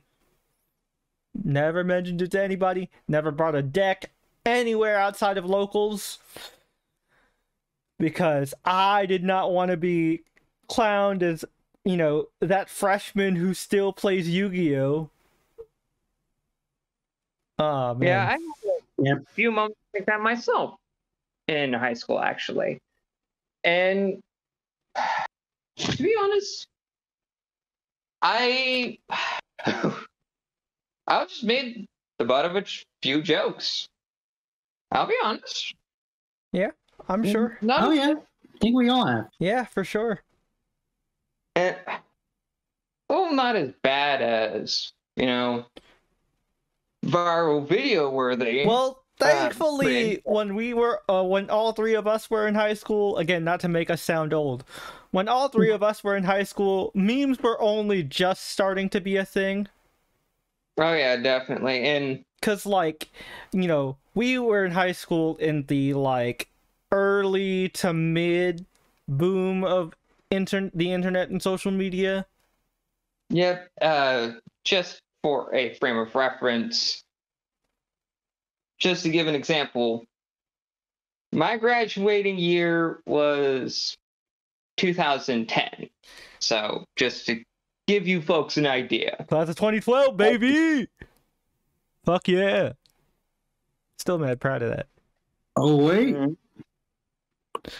So there's a good chunk of difference here, but within the same range. Mm-hmm. And, oh, God, most of the shit I did was to myself. I just leaned in to what everyone perceived me as too much. And the thing that I think that is most relatable with Jin, that keeps him from just being generic high school boy protagonist, is the fact that, like, it's very real, like, for him to care so much. 'Cause I don't know about you guys, but a lot of the dumb mistakes I made in high school to try and impress people and stuff was all because I cared way too much about what other people think about me. And, like, as an adult now, I could give less of a fuck. Oh, definitely. But, definitely. You know, as a kid, when you are really in that stage where you know, need people to like you, and you know, everybody around you that is like older talks about how, you know, the friends you make in high school will last forever and all this other shit. Again, like using my parents as an example, like all my aunties, like all my aunties who are like my close family friends are all my mom's best friends from high school. And they're such a you know, tight-knit, close group. And, you know, they did the thing where, well, I think my mom and my aunt were the only ones that actually had kids, but like they did the thing where, you know, kids are close and, you know, lived near each other, all that stuff. And I remember thinking, like, when I first got to high school, like, man, I gotta get like that. I have to find friends like that. And because of that, I really kind of like pushed to the side, at least in the beginning, the friends that I did have that were like that. I focused so hard on making new friends that like I ignored some of my like actual like ride or die best friends. And it, you know, I've apologized to them for it and they understood, but like, you know, again, looking back at it as an adult is a whole different thing. Like, don't get me wrong, I made some great friends in high school, but I haven't talked to a good majority of them since graduation. Oh, dude, totally. Especially me, which is kind of ironic because I was so worried because really definitely affected me in high school is my senior year. Right before my senior year, we moved. Ah, that's rough. So, I had to spend my senior year at a completely new school, completely new people. So yeah, and even the friends that I did have, it was like I wanted them to like me so much that I let them push me around. Yeah. Jesus, man. You? A doormat? Dude, that's kind of where I learned it. I am shocked and appalled. Not Brian. I kind of. I need audio people. You can't see me clutching my invisible pearls, but I am clutching my invisible pearls. Well, dude, that's kind of where it started. I know. Hence the overly dramatic, sarcastic tone. Yeah, and the first podcast that I hosted was a video games podcast. Oh, yeah. Hosting a video games podcast. But I don't know. One thing that I can also kind of relate to, not so much now, but back then, during my high school days, I can recall very well that no one really had my back for the most part. No, like I was always made the butt of people's jokes. And no one was like, hey, don't treat him like that. But one distinct memory I can recall is when my mom was telling this story to me, where she was stopping by my high school, and a couple people were like, oh, that Tony guy, he's just weird, ain't he? Just paraphrasing here. Yeah, he's just too odd. And my mom, being the mama bear that she is, just basically say, hey, don't talk about him like that. And these kids were like, oh yeah, what does it matter? It's like, I'm his mom. It's like, oh. Your mom has more restraint than my mom. If my mom heard people talking shit about me, she would have bopped those kids right in the mouth. I don't know if she'd get physical, but she would. My mom would definitely get in there and my mom would not give a fuck about hitting other people's kids if it means like they're talking shit about her kids. Well, my mom already proved that she was a mama bear enough to protect me when I was very young from one of the more traumatic experiences in my life in my formative years. This is not the How I Met Your Father episode. We're not going into here again. I do not want to be here for 5 hours. Point being, my mom did stood up for me when I needed it. Which, correlating to what happened with Jin in the viral video, he was trying to like not do damage control, but damage control. It's like, hey, it's all cool. It was just a joke. It's fine. So it just seeing that scene made me remember. Oh yeah. High school days were the fucking nuttiest, man. Yeah, like my high school experience wasn't terrible, but like, because my low point in my school years was middle school. Like middle school, like, yo, kids are really fucking mean in middle school, because like you're in that weird in between where you're, you know, not a kid per se, but you're not quite a teenager. So like you're trying to impersonate a teenager while still having the mentality of a kid. So you're just kind of fucked up. Which we don't really want to get into like stories and all, but middle school, yeah, that's the one time where I kind of got into a pseudo fight. Basically, a girl beat me up. Same age as me. Yep. I've mentioned that story to these guys off camera before. But yeah, point being, like, you know, this like Jin's story could have very easily just been generic boy high school problems, but they felt authentic and real.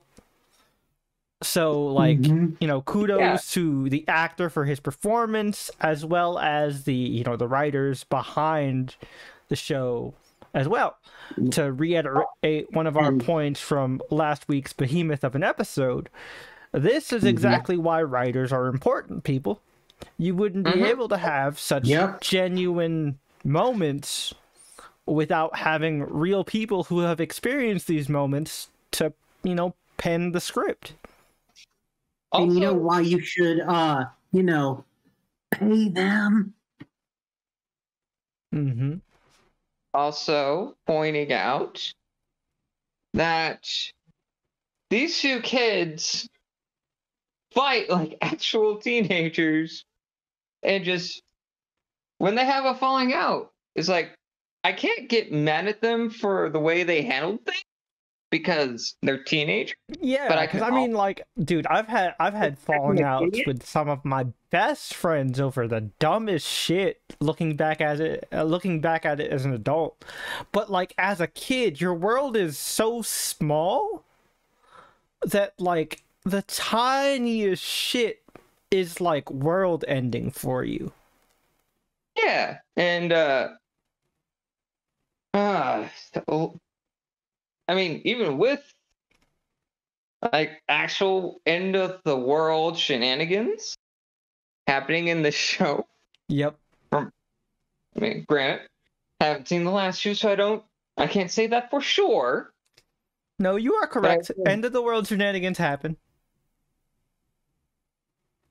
But my point is, when you have two characters that have a difference of opinion, one trying to complete a grand quest and the other trying to just figure himself out, as teenagers want to do, and that creates great conflict.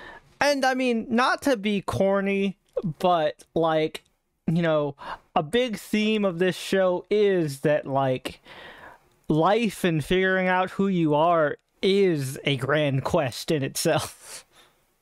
Yeah, I mean, isn't it what the initial story of Journey to the West was? It was a look into the innermost points of enlightenment and into humanity as a whole. Exactly. Like, and I think that's what makes this show so good, is that like it touches on the same themes of Journey to the West, of self-discovery and introspection, without just being, all right, now it's Wei Chen's turn to go through what Monkey went through. Like, you know, Wei Chen made a point very early on, like, you know, I'm not you and I don't want to be you. Yeah, things are not one for one like they were in Journey to the West. This story is wholly beholden to just our two leading characters. Yep. Just figuring shit out as they go. Yeah, because I mean, that's what we all do. And again, that's what makes this shit so relatable. And, you know, why I personally enjoyed it so much. Oh, so did I. All right. Well, So folks, did I. as much as we love having our boy Tony here, it is time for him to take his bow and exit podcast left because we're about to talk spoilers. But I should also just give my score beforehand. Yeah. So, just based on what I've seen, and probably will change, subject to change it after I see the last two, I give this show a solid 8, in my honest opinion. okay. Just a solid 8. Really enjoyed a lot of the things, like the character dynamics, the family drama, the villain I really like. Mm-hmm. I like his motivation. That's all I'm going to say about that. And if things change after the last two, I can easily just amend them after talking to the guys. Yep. And he can update you next week if he manages to finish next week. I guess as part of screen time or something. Yeah. Okay. Well, as always, it's a pleasure having you on, Tony. We will hopefully see you next week. Folks at home, say goodbye to Tony. All right. Later, everyone. All right. Peace. Later. All right, folks. So, with all that preamble out of the way, Brian can now take off push to talk because there are, not more than two of us. And we can begin our spoiler discussion of American Born Chinese Season 1. So if you have not seen all 8 episodes available on Disney+, do yourself a favor, watch this show. It's fantastic. Both of us highly recommend it. So, giving you guys your usual customary countdown to get on out of here, watch the show, and then come back. The video will be here waiting for you when you do return, or the podcast will be waiting for you in your respective feeds for when you return. So, we'll just count you off. 5, 4, 3, 2, 1.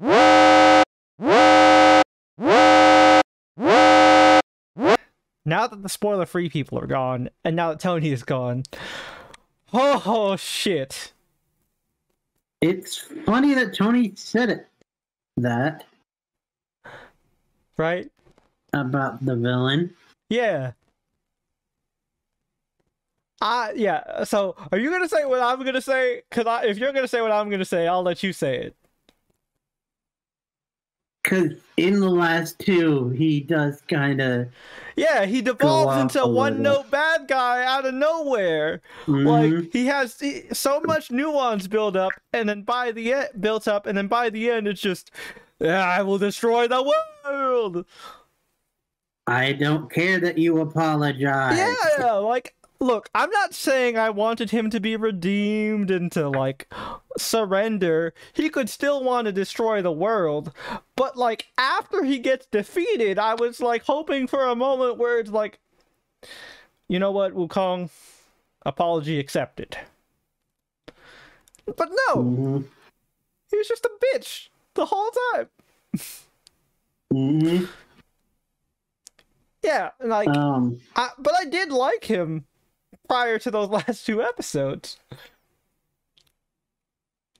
Oh, yeah. And he's definitely different than, what was his name?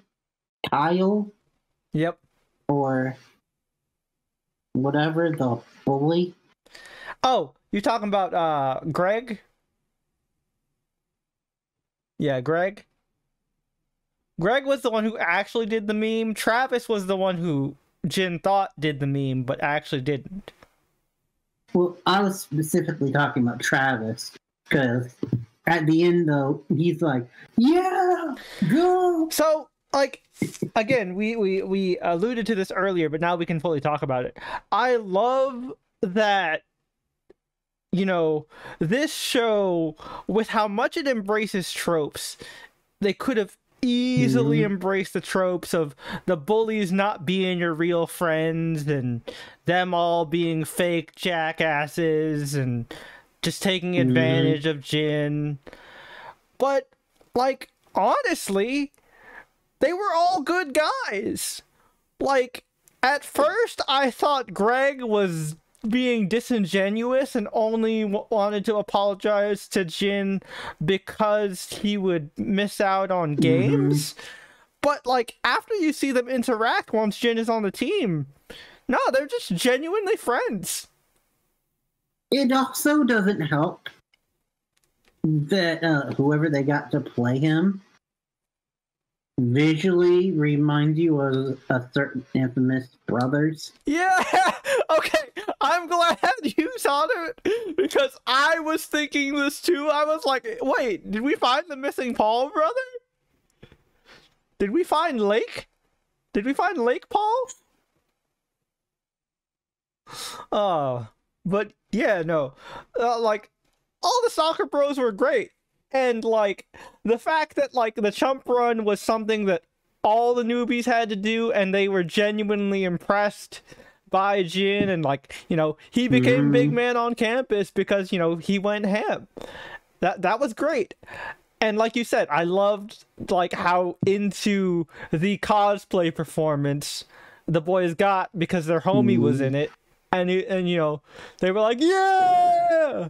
He's the fourth scroll! Yeah. Damn right, you're the fourth scroll! Even though nobody knows what that means. Yep.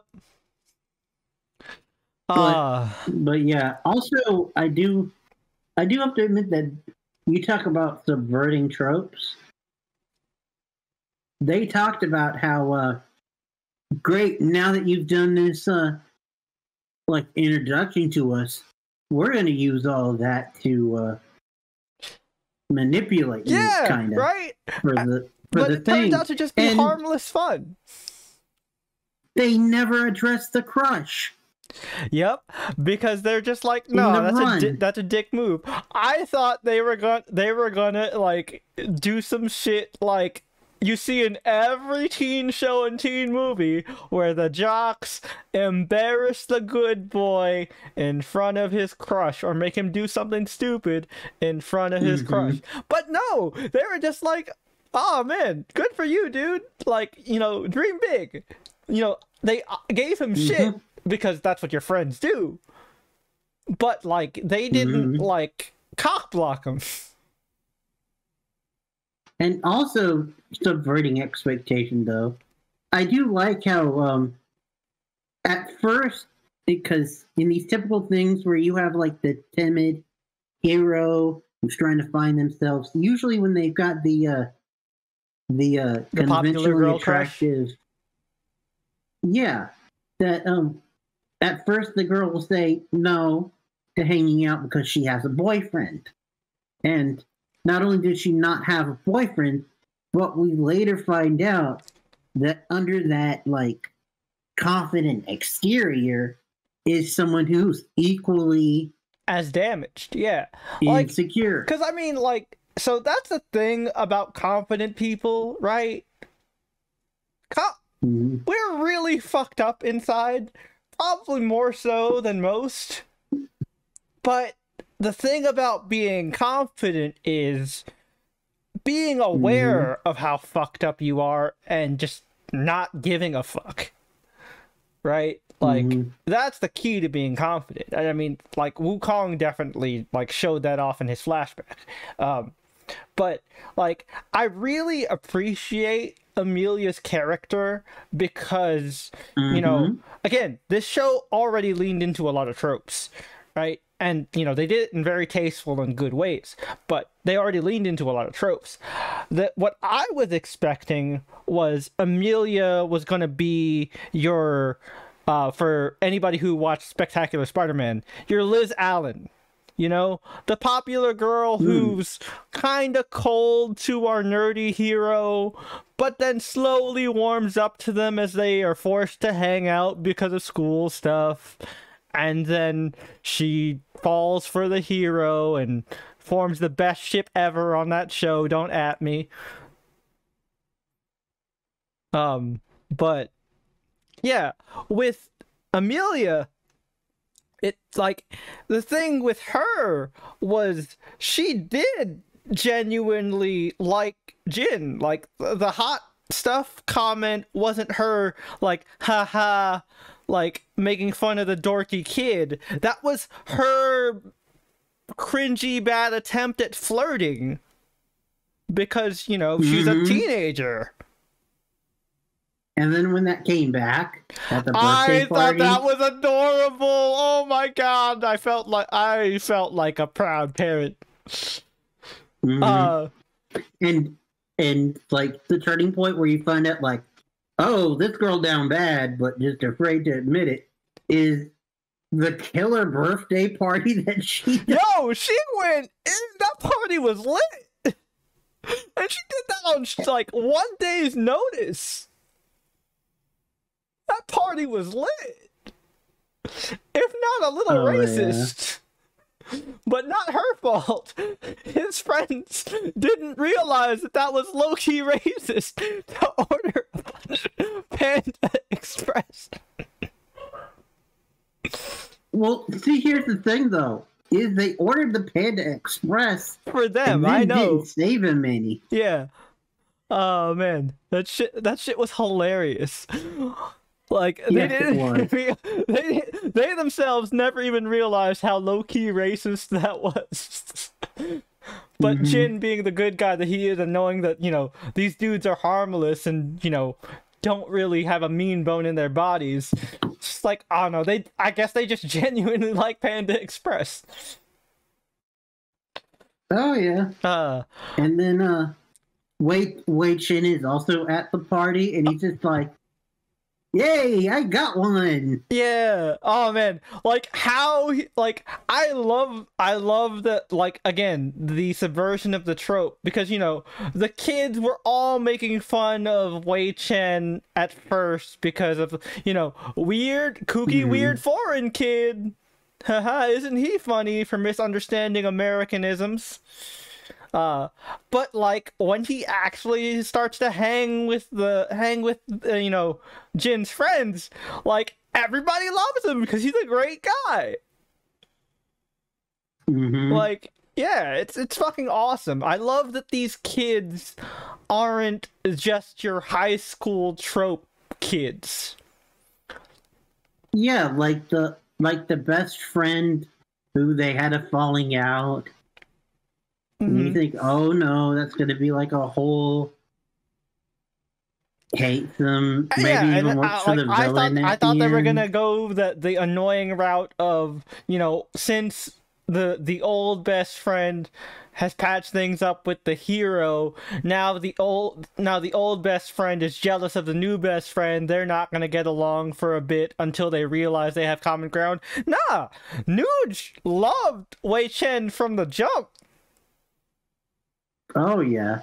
So like, Nuge just hated it that they had a falling out. Yeah. That his friend didn't defend him, and I mean, he was getting bullied. Like, I don't know about you, Brian, but like, I know back in my high school days, I definitely had like similar experiences. Not the like not defending my friend kind of thing, but like you had a falling out with your friend, but both of you are so stubborn that neither of you wants to talk about it or apologize, because if you do, you feel like less of a man, and so you're just kind of sitting there huffing at each other while your other friends are like, will you guys just hug already?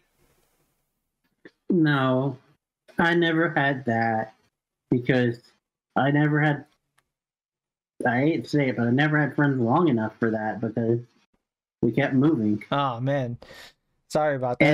And well, also it was in the military community, which means that my friends were also like moving. Yeah. Like I had for a bit when I was about, I think it was like 10, 11, 12, I had a very close knit of people that included a really good friend and maybe girlfriend. Because, you know, back when you're that young, you're kind of a little bit oblivious. You don't really know what a girlfriend is at 11, 12. But we were holding hands, and I was going to play out at her house. I'm going to have to censor that in the edit. What? Damn, fast ass young Brian over here. Committing the greatest of cardinal sins. But yeah, beyond that though, I do get what you're talking about. I know that mentality. Just that was never me. But oh yeah, nah. It was well done here, and yeah. Also, like going back to Amelia real quick, I loved the other subversion they do with her, where like it's not the shy, stammering nerd hero that is scared to admit their feelings. No, he was up front at the start. It was her. And then she like gathers the courage to come up to him. And it's like, you know, I said in the beginning of the year that we could hang out and, you know, just be buds. Well, I don't want to be buds. It was so cute and earnest. What the hell just happened? Oh, what happened? All of a sudden, for a brief time there, my light just went like an overexposure. Oh shit. But yeah, like that moment was so cute and earnest. I was just like, oh my goodness, you adorable little child. They did, and you talking about like them, like leaning into some cliches and subverting some. It was cute where he was like, I gotta go save the world, basically. He didn't say it, but he walks off, and she's sad because she thinks they just had this moment, and he's standing her up now, and then he just immediately runs back, gives her a kiss, and then full on cliche goes back. Look, some cliches are cliches for a reason because they're great moments. I did not give a fuck in that moment how corny and cliche that was. I was cheering for those kids. Also, it was our boy standing up and actually, like, being like, screw this. Making the first move. Taking Wei Chen's advice and being a confident dude. Which also, by the way, just side note, I loved it at the end where dude was like, big night, huh? Dude, you kissed me. That was my favorite line ever. In the car, and it's just like, man, crazy night, right? It's like, and then fucking Jin is like, yeah, man. They're like, we fought a demon, we saw the Monkey King, all this shit. No. Well, yeah. But I still can't believe you kissed Amelia. Oh man, that's such a friend thing. I could see any of like my close friends doing that shit to me. Like, but also it was a genuine moment. From a friend. No, for real. Okay, so I want to go into one of my other negatives for the show. I feel like it's not as prevalent as the examples I'm going to mention, but I feel like this show slightly suffers from what I like to call the MCU problem. And, or more specifically, the Taika Waititi Thor problem.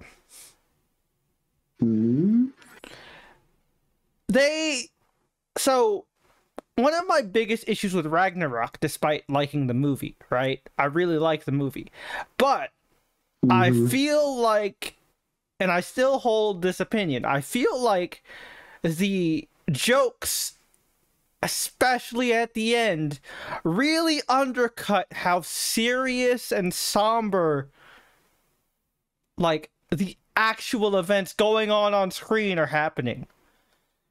And, like, this was a big case for Love and Thunder with the Jane subplot. The Jane subplot was like dire and super serious, but all they did was joke about it. And I was like, dude, the woman he loves is dying. This is not the time to make a joke. I never saw I never saw Ragnarok. Well, you know from the comics about Jane's cancer plots, though. Like that's Well, not no, Love and Thunder. Yeah. I saw Ragnarok. I didn't see Yeah, Love but I'm and saying Thunder. you know from the comics about Jane's Yeah. cancer plot, so that's not really a thing. Oh yeah. Oh yeah. But yeah, like again, this movie doesn't suffer from that problem as much, but I think it definitely had moments where it did, especially the ending cliffhanger. Like, I like the cliffhanger. Oh. I like the cliffhanger. It was a really, really good cliffhanger. If they had just cut it right there. Because... But they had to do the he doesn't know Chinese. It was the Marvel thing. You remember when we talked about like Werewolf by Night with Cap in the one episode we did for the podcast? It was that same problem of like, this would have been perfect if you cut it off before you made the extra joke. Like Man Thing and Werewolf by Night getting sushi, hilarious. Keep that. But then you do another joke at the end with Elsa Bloodstone, and it's like, all right, this isn't funny. This kind of just makes her seem like a bitch. Yeah, I hear you. I totally get you. Which that reoccurring joke. I'm not second generation. I'm not anyone of color, so I wouldn't know from experience. But it did seem overused. Oh, you talking about the one with the like the Full House gag? No, the hint. Jen doesn't know Chinese. Oh, well, that's just kind of a common joke and trope of second generation immigrant children. So like that was funny and relatable. Like I didn't find that joke like to be annoying. Well, that was the end joke. Well, like I found it to be annoying in the moment of the cliffhanger, but like overall when it was used, I didn't find it to be annoying. I get what you mean. Yeah, I can understand. I can understand that. My there other were one issue, too many jokes. like the one running gag that I think did go on for too long, was the Wei Chen doesn't understand America. Oh yeah. Like, it was funny for a little bit, but then it just got sad because it was like, dude, at this point you're not even trying to learn about America and not embarrass your friend. You're just doing it to cause tension, to like artificially create tension between you and Jin. You already know this shit makes him uncomfortable. Why are you doing it still? Oh yeah, and also I appreciate the callback and everything going full circle, but the whole him re-gifting the powder, but it's supercharged. Yep. That seemed a little off. I get what he was trying to do, and also it did help like save his father in the end. Yeah.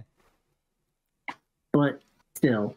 And the weird thing is though, is this same show has a few reoccurring jokes that are hilarious. Like, yes, my favorite recurring joke is Guan Yin like loving America, like you know, going to the Chinese buffet. And my favorite line ever delivered by Michelle Yao, like, you know, I've stopped great calamities, you know, negotiated treaties between demons and beasts. I will not be defeated by Swedish furniture. Which, you know, as somebody who's tried to assemble an IKEA desk, I feel you, Guan Yin. That reoccurring joke with the coffee table was great. I love it. That was fucking hilarious. Do you think anyone in heaven would like this coffee table? You know what? Don't answer that. We're taking it anyway. Yeah. Because he was so proud of it. Yeah. Look, I would be proud of it too. dude, I don't know if you ever had to build an IKEA desk, but that's like a whole week affair. Like when I had to, like when I redesigned my room, and we got like we built the new desk and the new bed frame and all this shit. Like that was like there was 2 whole weeks where I was spending it on the couch downstairs because we were trying to figure out how to assemble this bullshit. Yeah, and also you want to talk about like things that I thought would be annoying. That weren't. Definitely Ronnie Chang. Probably saying that wrong. Oh yeah, Madam Rocky. As the Mad Monk. You're talking about Jigong. Yeah. Yeah. Jigong was cool. Jigong was cool. He very much reminded me of like Jackie Chan's Drunken Master. And like, he really redeemed himself in the end. Oh my god, dude! Lei Chin using the beads. Yep. And he didn't have to die to redeem himself, which I really appreciate. Yep. But yeah. But he was speaking of like good recurring jokes, he was fucking hilarious. The Sweet Caroline bit had me dying. Oh yeah. Yeah. Which he's actually played by Ronnie Chang, a stand-up comedian. Oh nice. Good for you, man. You did great. But yeah, like there's a lot really good, but there's like some really small, just little nitpicky annoyances. And I mentioned it in the. Oh shit! He was in Megan. But I mentioned in the non-spoiler. But whatchamacallit, the pacing in the beginning. Oh yeah, like it doesn't really start going until episode 3. Dude, you have this whole fantastical story that is only 8 episodes, yet the main character doesn't get roped into the plot and doesn't figure out like the big world around him until the last 3 episodes. That pissed me off. Also, the fact that we have this mystical, fantastical world and we spend like 95% of this show in fucking high school. Like, I get it for coming of age reasons and budget reasons, but like, dude, you couldn't have some like cutaways or flashbacks? Also, another minor thing is the randomly appearing text crawl at the beginning. Yeah. I get what that. I get that's a reference to actual Journey to the West. No. It was cool when it was used, but it randomly showed up in episodes and randomly didn't. It was inconsistent. Like, I wish they would have just kept it as like a thing that happened every episode. Yeah. Indeed. It was just weird. Yeah. What other stuff? I'm not gonna lie.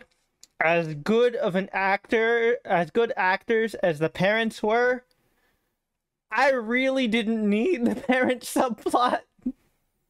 Like, they were really, really forcing you see the parallel? Jin's dad is like the bull demon. And Jin's mom is like Wukong. Get it?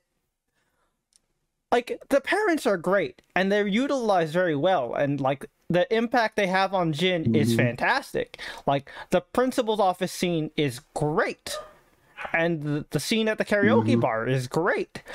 But like, I did not need whole portions of the episode dedicated to fucking Jin's mom slanging herbal powder and like Jin's dad trying to um, get the courage to get a promotion at work.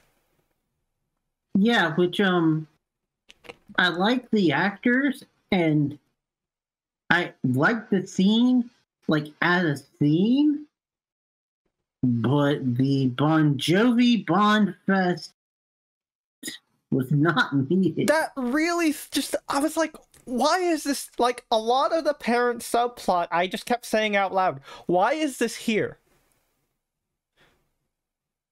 Also, they got I forgot his name now, and I'm sorry, but they got a really cool, like, reoccurring character actor in Hollywood to be the boss, but he only shows up in one episode. Yeah, and, like, because seriously though, dude, like, again, the parents are used very well, but if you just use the parents in those important scenes and just have, like, their, like, marriage on the rocks thing be, like, a thing that's happening in the background, you get the same effect without wasting time. Like, I wouldn't complain about this if this was, like, a 13-episode series, right? But this is 8! We don't got time! Yeah. Yeah, and, I get what they were doing with it, and I get that it was supposed to be cringy on purpose.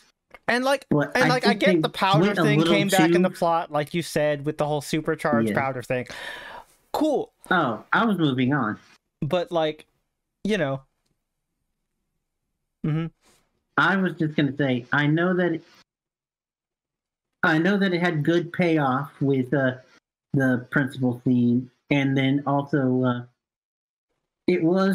she was reasonably funny in the final fight, but the principal racism got a little too much at times. Yeah, like, so it felt too much on the nose. Not even necessarily the racism. The thing that pissed me off is that they were so on the nose with the microaggression, see, I'm helping kind of person. And, like, I get it, it's real, but, like, this character just frustrated me. I will admit, though, that in true fashion where you've got, like, the annoying person and the straight man, I did like in the final scene the pairing with her and the soccer coach. Oh man, yeah. I loved her reactions all through this shit. Just like, oh my god, this is so cool, way better than last year. How the hell are these kids doing that? Like... Anuja's parents are loaded. Yeah. Which I'm glad that comes back, because like they mention it offhandedly when like he gets the Pikachu costume. Yeah. And like, you know, you see his car later and like it's a fucking nice ass Jeep. But like I love that actually like comes into play like as the excuse to why all this shit is happening so cool. All this cool shit is happening. And the coach is like, can we play soccer now? Yeah, it's like, so can we start the game now? And the principal's like, I don't think they're done. Hold on, I want to see how this ends. And then also, are they flying now? I mean, I guess. That was so good. Like other than the principal, I was turned around on all the characters that I disliked. But the principal, man, like she did have her really funny moments, but that was not enough to make up for all her bullshit.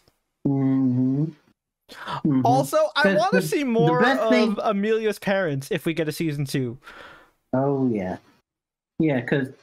But the funniest thing with the principal was just her bouncing off the coach, which you also want to talk about like a not cliche. The coach himself. Yeah, he was very one note, like, you know, I see potential in you, kid. You gotta work hard and do better. do what's best for the team. Yeah. Like Although it was kind of funny. He was just kind of generic. But the whole burn the fire extinguisher. That scene where they destroy the fucking weight room was hilarious. And I love how it ends up helping him. He's like, at first I was pissed at you, but then we found out that the school actually placed the fire extinguisher in the wrong spot. So that wasn't on you, that was on the district. And because you did that, they're forced to build me a new equipment room. So thank you. And I love it. Jin's like, well, sir, do you want me to help set that? It's okay. It's okay. I got it. I'll do it myself. Mm-hmm. Like, they used humor really well in this show, but, like, sometimes they overdid it. Yeah. And that undercut some important scenes. Mm-hmm. I know she was annoying at the beginning, but I did grow to like the protest chick too. Oh, dude, protest chick was hella cringe in the beginning. I was like, dear God, please don't let this be her entire character.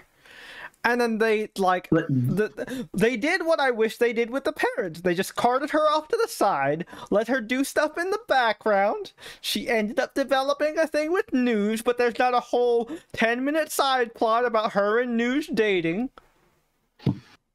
But that was just a funny line at the end, where it's like, she's my girlfriend. It's like, what? You said we could say it. He's not my boyfriend. But you said we were dating. I mean, first date, but we're dating. And she's just, like, just super embarrassed. Oh, yeah. At first I thought she was the chick from Bizarrevark that was, like, Olivia Rodrigo's best friend. But it's not her. I had to Google it. Yeah. I had to Google it. Because she definitely looks familiar. Yeah. But yeah, like... They turned me around on her because they toned her down and didn't shove her in our faces. Like I said, they did what they should have. They did with her what they should have done with the parents. Leave her shit for a background plot. And I get where she's coming from too. Yeah, and I also like that she didn't push any further after that. She's like, hey, if that's what you want to do, all right, I respect your choice. Like, that is very civil and, reasonable. Unlike most characters portrayed on TV with the protesting angle. Oh, God. So much cringe. Yep. Oh, man, I was cringing so hard at the, just us starts with us. Or justice starts with just us. Justice starts with just us. Like, you want to talk about like me listening to you or me watching your ranting text? So much cringe, man. Yeah. But again, they turned her around as a character. I hope she's not featured too heavy. Like, that's gonna sound so mean, but I feel like with the personality they set up for this character, she could get annoying real fast if she stays around for too long. Well, also depending on how they want to go with season 2, she might have a bigger role. Because to help search for him, but yeah. Also, you want to talk about annoying characters that kind of didn't annoy me at the end? Was the co-stars for Freddy. Oh yeah, cause I like that they were self-aware. They're like, I mean, obviously, it took Homie a second to realize it, but like the cast was like, we get it. That was great. Like, I thought the running gag of what could go wrong, like, would get fucking really tiresome, but the fact that it was building up to, like, his amazing speech made it all worth it. Like, You can totally see why that dude earned an Oscar. Oh, 100,000%. He needs more work. He does. And I hope with this, he'll get more.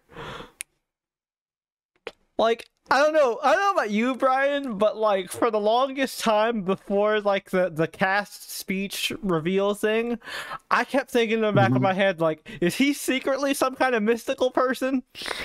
Is this why we keep cutting to Freddy? Well, I don't know if it's a coincidence or not, but we did see him in the flashback.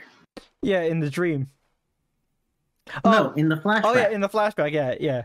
So it could be him. He was the god of war. Yeah, it could be him. Could be him, or also could just be a coincidence, because the funny thing is even though he didn't interact with any of the main characters, he was in every episode. Yep. Which was really cool and a bit of a subversion. Yeah. And also definitely played with the whole everything getting a reunion. And like, I also like the fact that, like, you know, his message and his subplot was about representation, but it didn't feel preachy. You know? No. Like, it could have very easily felt preachy. Oh. I'm sorry. There was one time where he interacted with the main cast. In the, like, dream sequence. Yeah, in the dream sequence. Which was really well. Yep. Yeah, very well done. And I like how he kind of, like, indirectly mentored him. Yeah. And I love that the speech is what inspires Jin.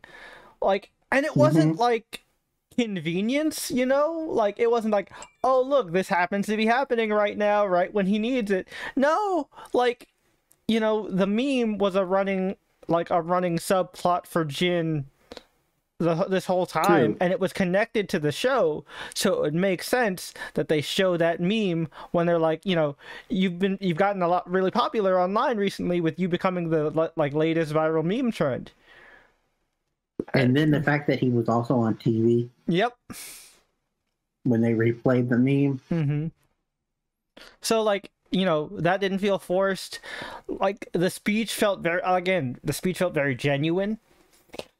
And, like, it didn't feel like it was pandering to, see, Asian audience, we get it. Because, like, you know, an Asian creator was behind this. It felt like it came from a real place, like, real heart.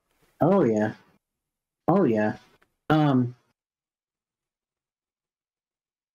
Yeah, it was really good. And I do like how they like alluded to it, but then only cut to it when it made sense for the plot.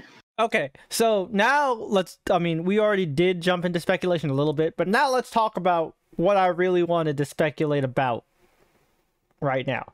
So, I have a pretty good idea of who Wei Chen's mother is. And, like, given the cliffhanger, that pretty much clinched it for me. So, you know, how I put it together, and, you know, Brian saw it live via text, was the fact that I knew Princess Iron Fan was Chi-Chi. And, you know, if you know your Dragon Ball, what makes Gohan? And if you know your Journey to the West, Princess Iron Fan is a lover of Sun Wukong who also betrays Sun Wukong at various points as well. Well, also, to back up that theory, the first time that we see her, she's saving Sun Wukong. Yep. And they definitely have a very, like, action hero love interest banter back and forth. Yep.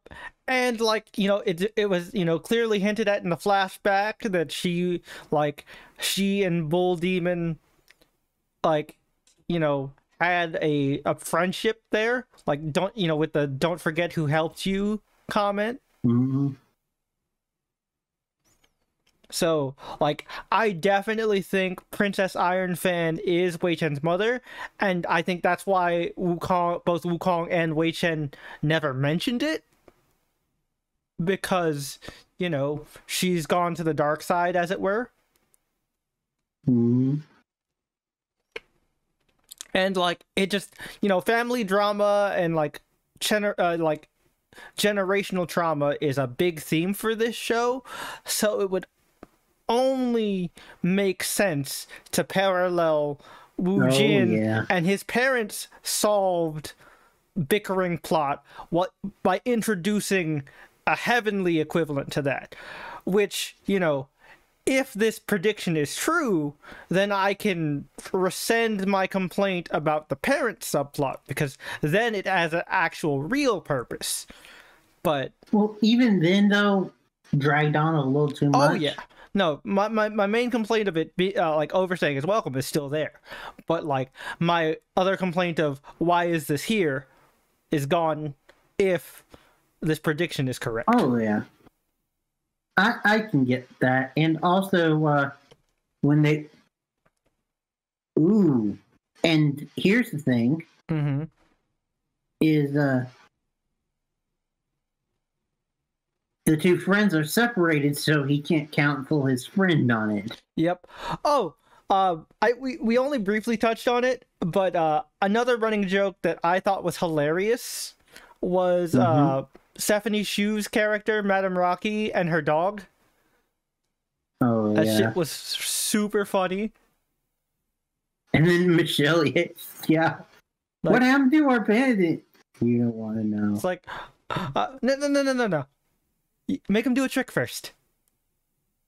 Tell him to spin or something. Push you, spin. And it does a little spin, and it's just like, all right, now you can feed him. Like, that was great. Yeah, it was. Stephanie Shu deserves more work too, and her comedic timing is so good.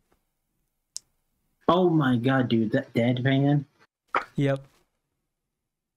But also, speaking about things that we didn't mention, fun fact, the episode 6, the one that featured the birthday party, you'll never guess who directed that episode. Who? Lucy Liu.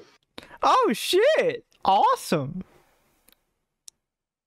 Yeah, when she did that TV show Elementary, where she was the Watson. I remember. I watched that show. She started directing, and she's been like intermediately directing here and there. I think she also did a couple Mando episodes. Maybe. I remember seeing like big actor names other than Bryce Dallas Howard in directing credits for Mando. She directed an episode of New Amsterdam, Why Women Kill, SVU. Holy shit, Luke Cage? Oh shit!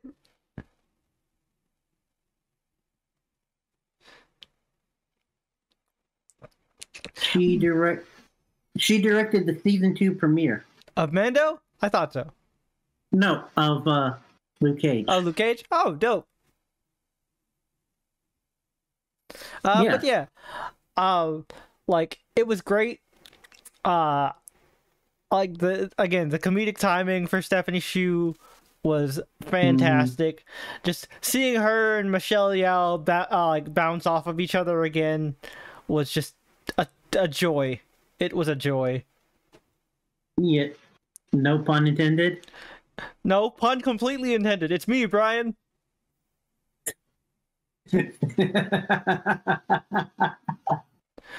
Didn't you notice that I hesitated before choosing my word, and then I chose the word?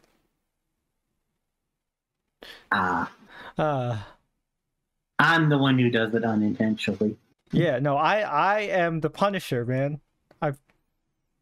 I do this whenever I can, as many times as I can. And I'm the one who dubbed you that. But yeah, it was cool to see them again. Although I do wish that she had a bigger role. Yep. The other thing that I hope is rectified in season 2, as a fan of Journey to the West, I want to see more of the Wukong gang. Like, we got to see a little bit of Sandy, a little bit of Pigsy. Where the fuck is Horse? Horse is my favorite character. I want to see Horse. Give me Horse. Also, with speculation, I wonder how many like teenagers will be involved in searching. Yeah, I hope they don't drag too many of the kids in, cause like I feel like, as much as I like Nuge and I like Amelia, it would really weigh the plot down if you had to do the whole explaining everything again. Like, Nuge, it was easy because he was a weeb. So, like, he instantly was like, oh, alright, that makes sense. But, like, I don't know. That's why I feel like Protest Girl might have a bigger role, because it's like, oh, you're dating Nuge, so yeah, we need Nuge. You just happen to be there. I could see it happening like that. If it happens like that, I have no problem. I want the high school kids to have their own high school plot. Like, yeah, that's my main takeaway. The soccer kids don't need to be involved in the search. Like, they can be like bystanders and spectators like they were in the final fight, because that was fucking great. But like, you don't gotta have them involved in the big mystical plot. The normal high school plot is still important. I know I like made the joke and the complaint about we spent 90% of it in fucking high school. But like, without that 90%, we wouldn't have gotten the great character turnarounds and developments for some of these kids. Oh yeah. So I do still think the high school is important, and we still haven't found out who the fuck the crane was that talked to Wei Chen. So that's why I think the high school is still going to be coming into big play. Yeah, because the crane is the high school mascot. Yep. Which was also a thing, though, because even before knowing about the crane and everything, the Mad Monk knew where. So I think the mascot, this is just my like big speculation, I think the mascot is actually like legit the crane that told Wei Chen like the prophecy, and like that, you know, whatchamacallit, he'd find the fourth scroll at this random high school in California. Wow, that's interesting. Yeah, because like, if you really think about it, right, he shows up in a lot of the pivotal moments where like not Wei Chen, but Jin's journey is like really tested, and every time he's had a power flare up, the mascot has been somewhere in the vicinity. So that's just my like. Was he there on the field during the tryout? Yeah, because he's because he was like he was with the, because like I think the cheerleaders and them were there too. I don't think that was a power flare up though. Like, I mean, dude, he jumped like 5 feet. Oh, I guess I wasn't paying that much attention. Shit. All right, so that was a power flare up. Shit. My bad. I stand corrected. Yeah, everybody was so surprised because he was supposed to be going for the ball. Yep. And when the other dude was like halfway there, he tackled him. Okay, but yeah, he might not have been on the field, but I know he was there for at least two of them. Yeah, and the first flare up, at least Jin was very like emotional. Yeah, I mean he was emotional in all three, really. Mm-hmm. And I mean the mascot faced the brunt of the like last one before the scroll thing was revealed, so that's another reason. To be fair, in that one, the mascot was being a little bit a-holy. Not really. He said, "My bad, dude. High five." How is that being an asshole?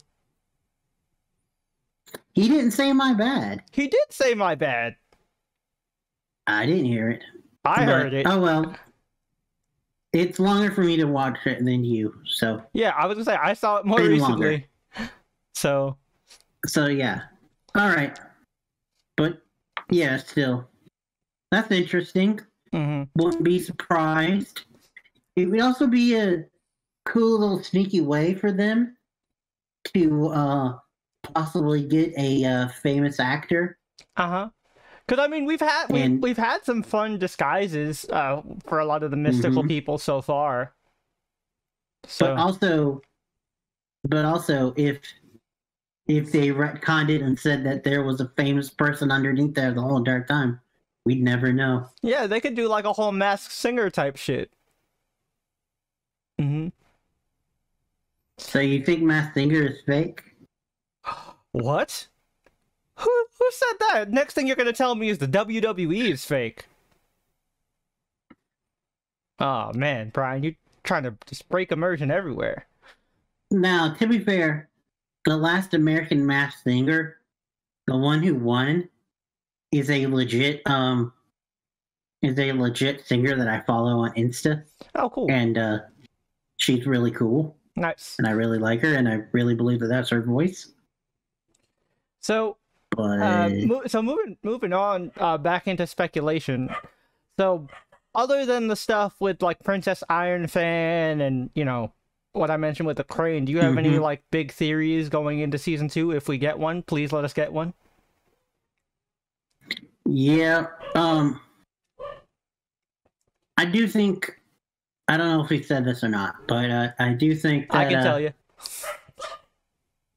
that the civilian, the kids. Oh, we mentioned that. Might see more of them. Yeah, we mentioned that. Yeah. Yep, we mentioned that. We talked about how the protest girl, now that she's with Nuge, is probably going to be involved somewhat. And then I talked about how, like, I think that, it's fine to have, like, Nuge and protest girl, but I don't want to throw in, like, Amelia, Travis, Greg, and all the soccer bros. Amelia maybe. Like Amelia, I could understand. Definitely the soccer bro. Yeah, Amelia, I can understand. Because her arc is, kind of like understanding and accepting her family, and when she sees how fucking crazy Wei Chen's family is and the stuff that Jin's family is tied into, she'll be like, "All right, my family's actually pretty normal." Yeah, and also I could see them possibly doing like some like kind of like early Spider-Man Invincible type shit where the soccer bros have like a subplot where they're trying to like explain away where Jin is. Oh man, that would be hilarious. Like, I would be cool with them knowing the secret and then them being like his cover. That would be fun. Yeah. Yeah, no, I'm down with that. That would be funny.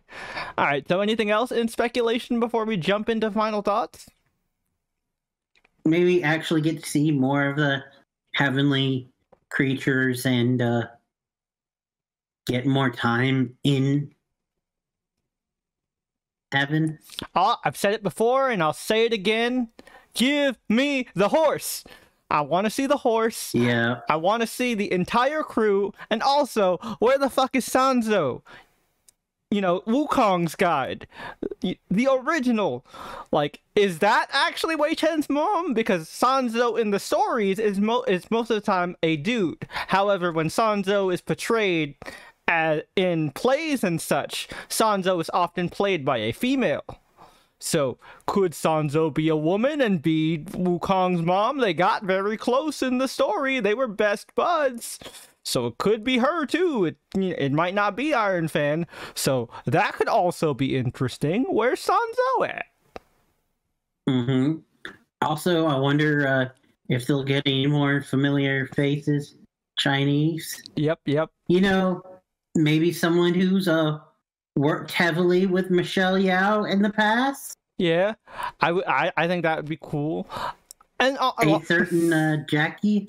Yeah, Jackie, or even like a fucking, like, if you guys remember that underrated, still pretty good movie, Forbidden Kingdom, my man Jet Li.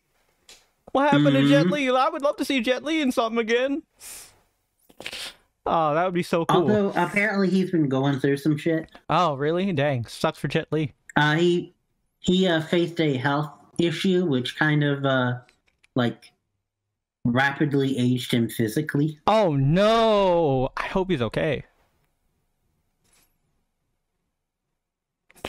We're rooting for you, Jet Li. You're one of my favorite action stars, and I loved your video game despite its weird, janky spin to attack controls. Jet Li Rise to Honor was my shit. Oh my god! Could you imagine if a homeboy from Forbidden Kingdom, the main character, if he showed up? That'd be cool. Because he's been in a lot of Chinese stuff. Also, even though he's not Chinese. Also, another popular Chinese actor that I just love in general, that I would love to see show up in some capacity of the show, is Chow Yun-fat. Chow Yun-fat is amazing, and he was the perfect casting for Master Roshi if he was in an actual good movie. But whatever, we're not going to talk about that abomination. Also, I know that she's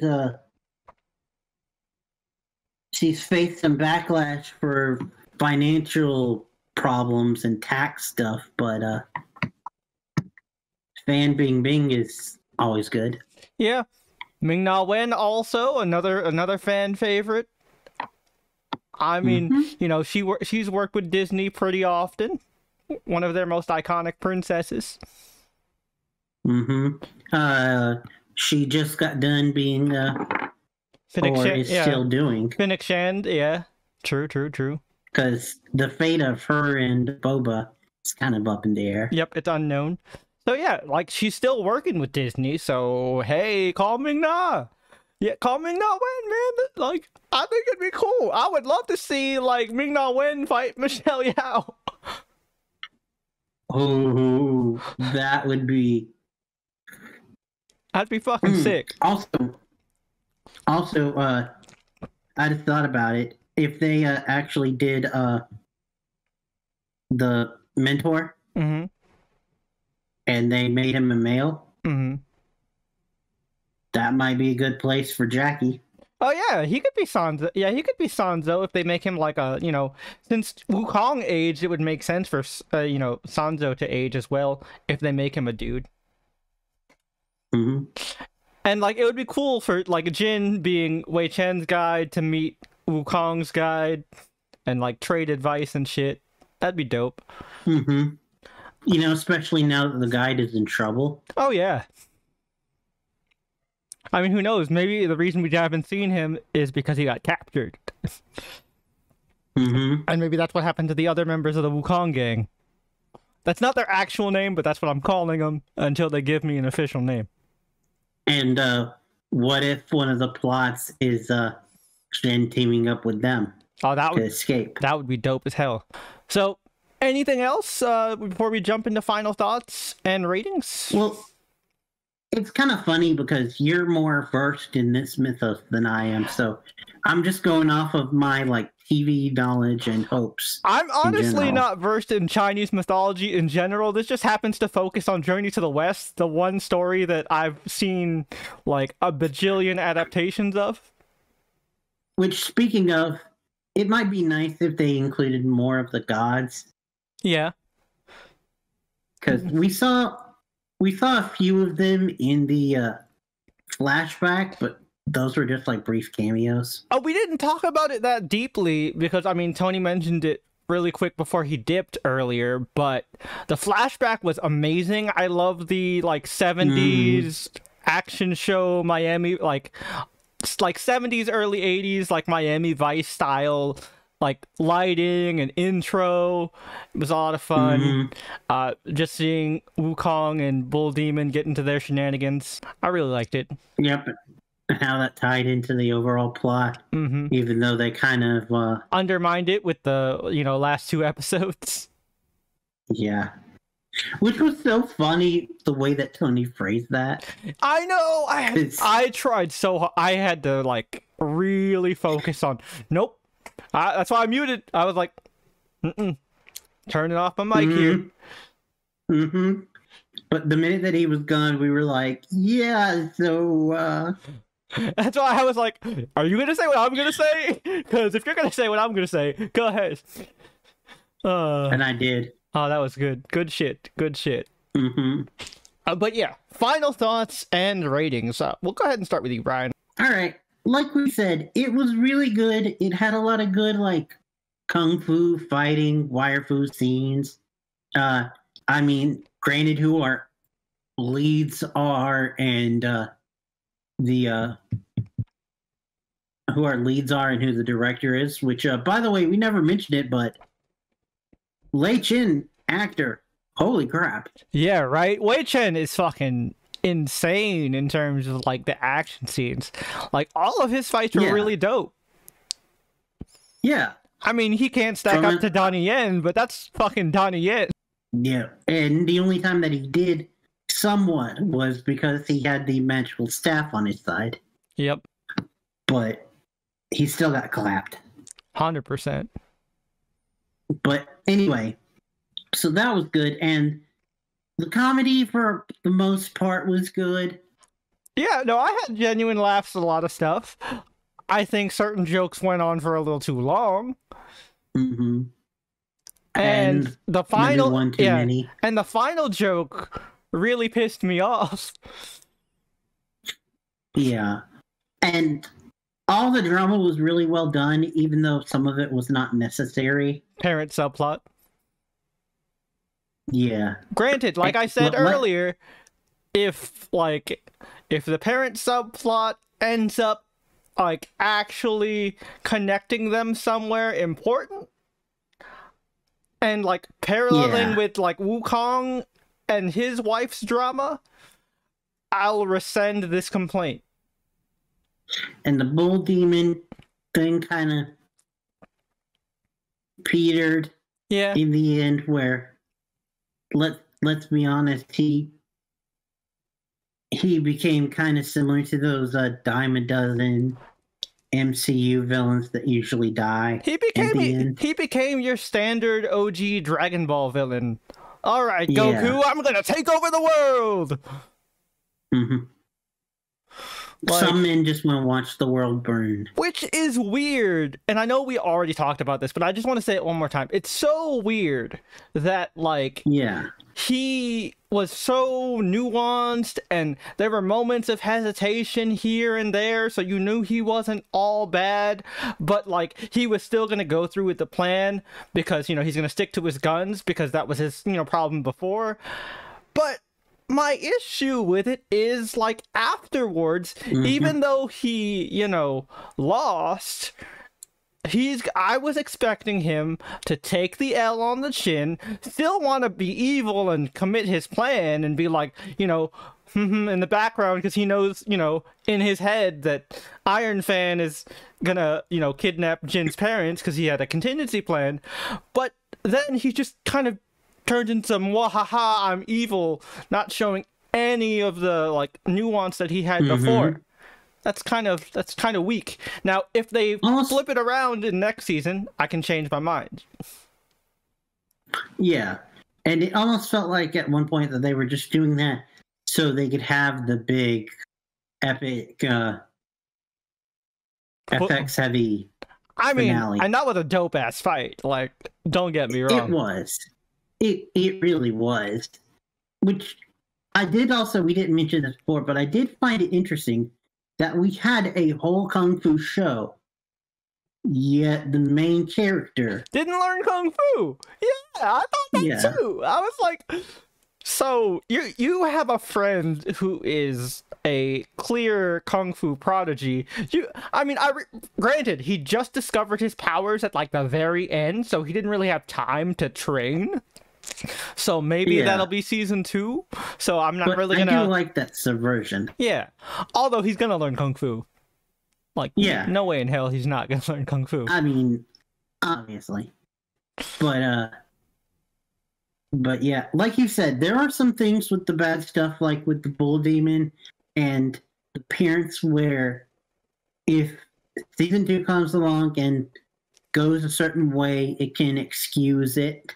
Yep. And make it somewhat better. And do we have any confirmation on a renewal yet? Do you know? Nope. Ah, shit. Nope. No word yet. Damn it. Though all the actors really want it. So do we. Yes. But given as of right now the way that season 1 is, having a season 2 in retrospective, which is weird because it's one of the few times where I can say that my rating might change in the future. Yeah, depending on how things are. Same. But as of right now, and this feels weird to say it because I'm saying it like 2 weeks in a row, but it's for different reasons. But as of right now, if I'm going with my gut here, give it a flat 8. Huh. Okay, history strikes again. We are all in unison. Oh damn! Because I right after I finished, I was like, all right, this is a solid 8 out of 10. Not to just repeat all the points Brian brought up, but kind of to re-summarize my thoughts all throughout the episode.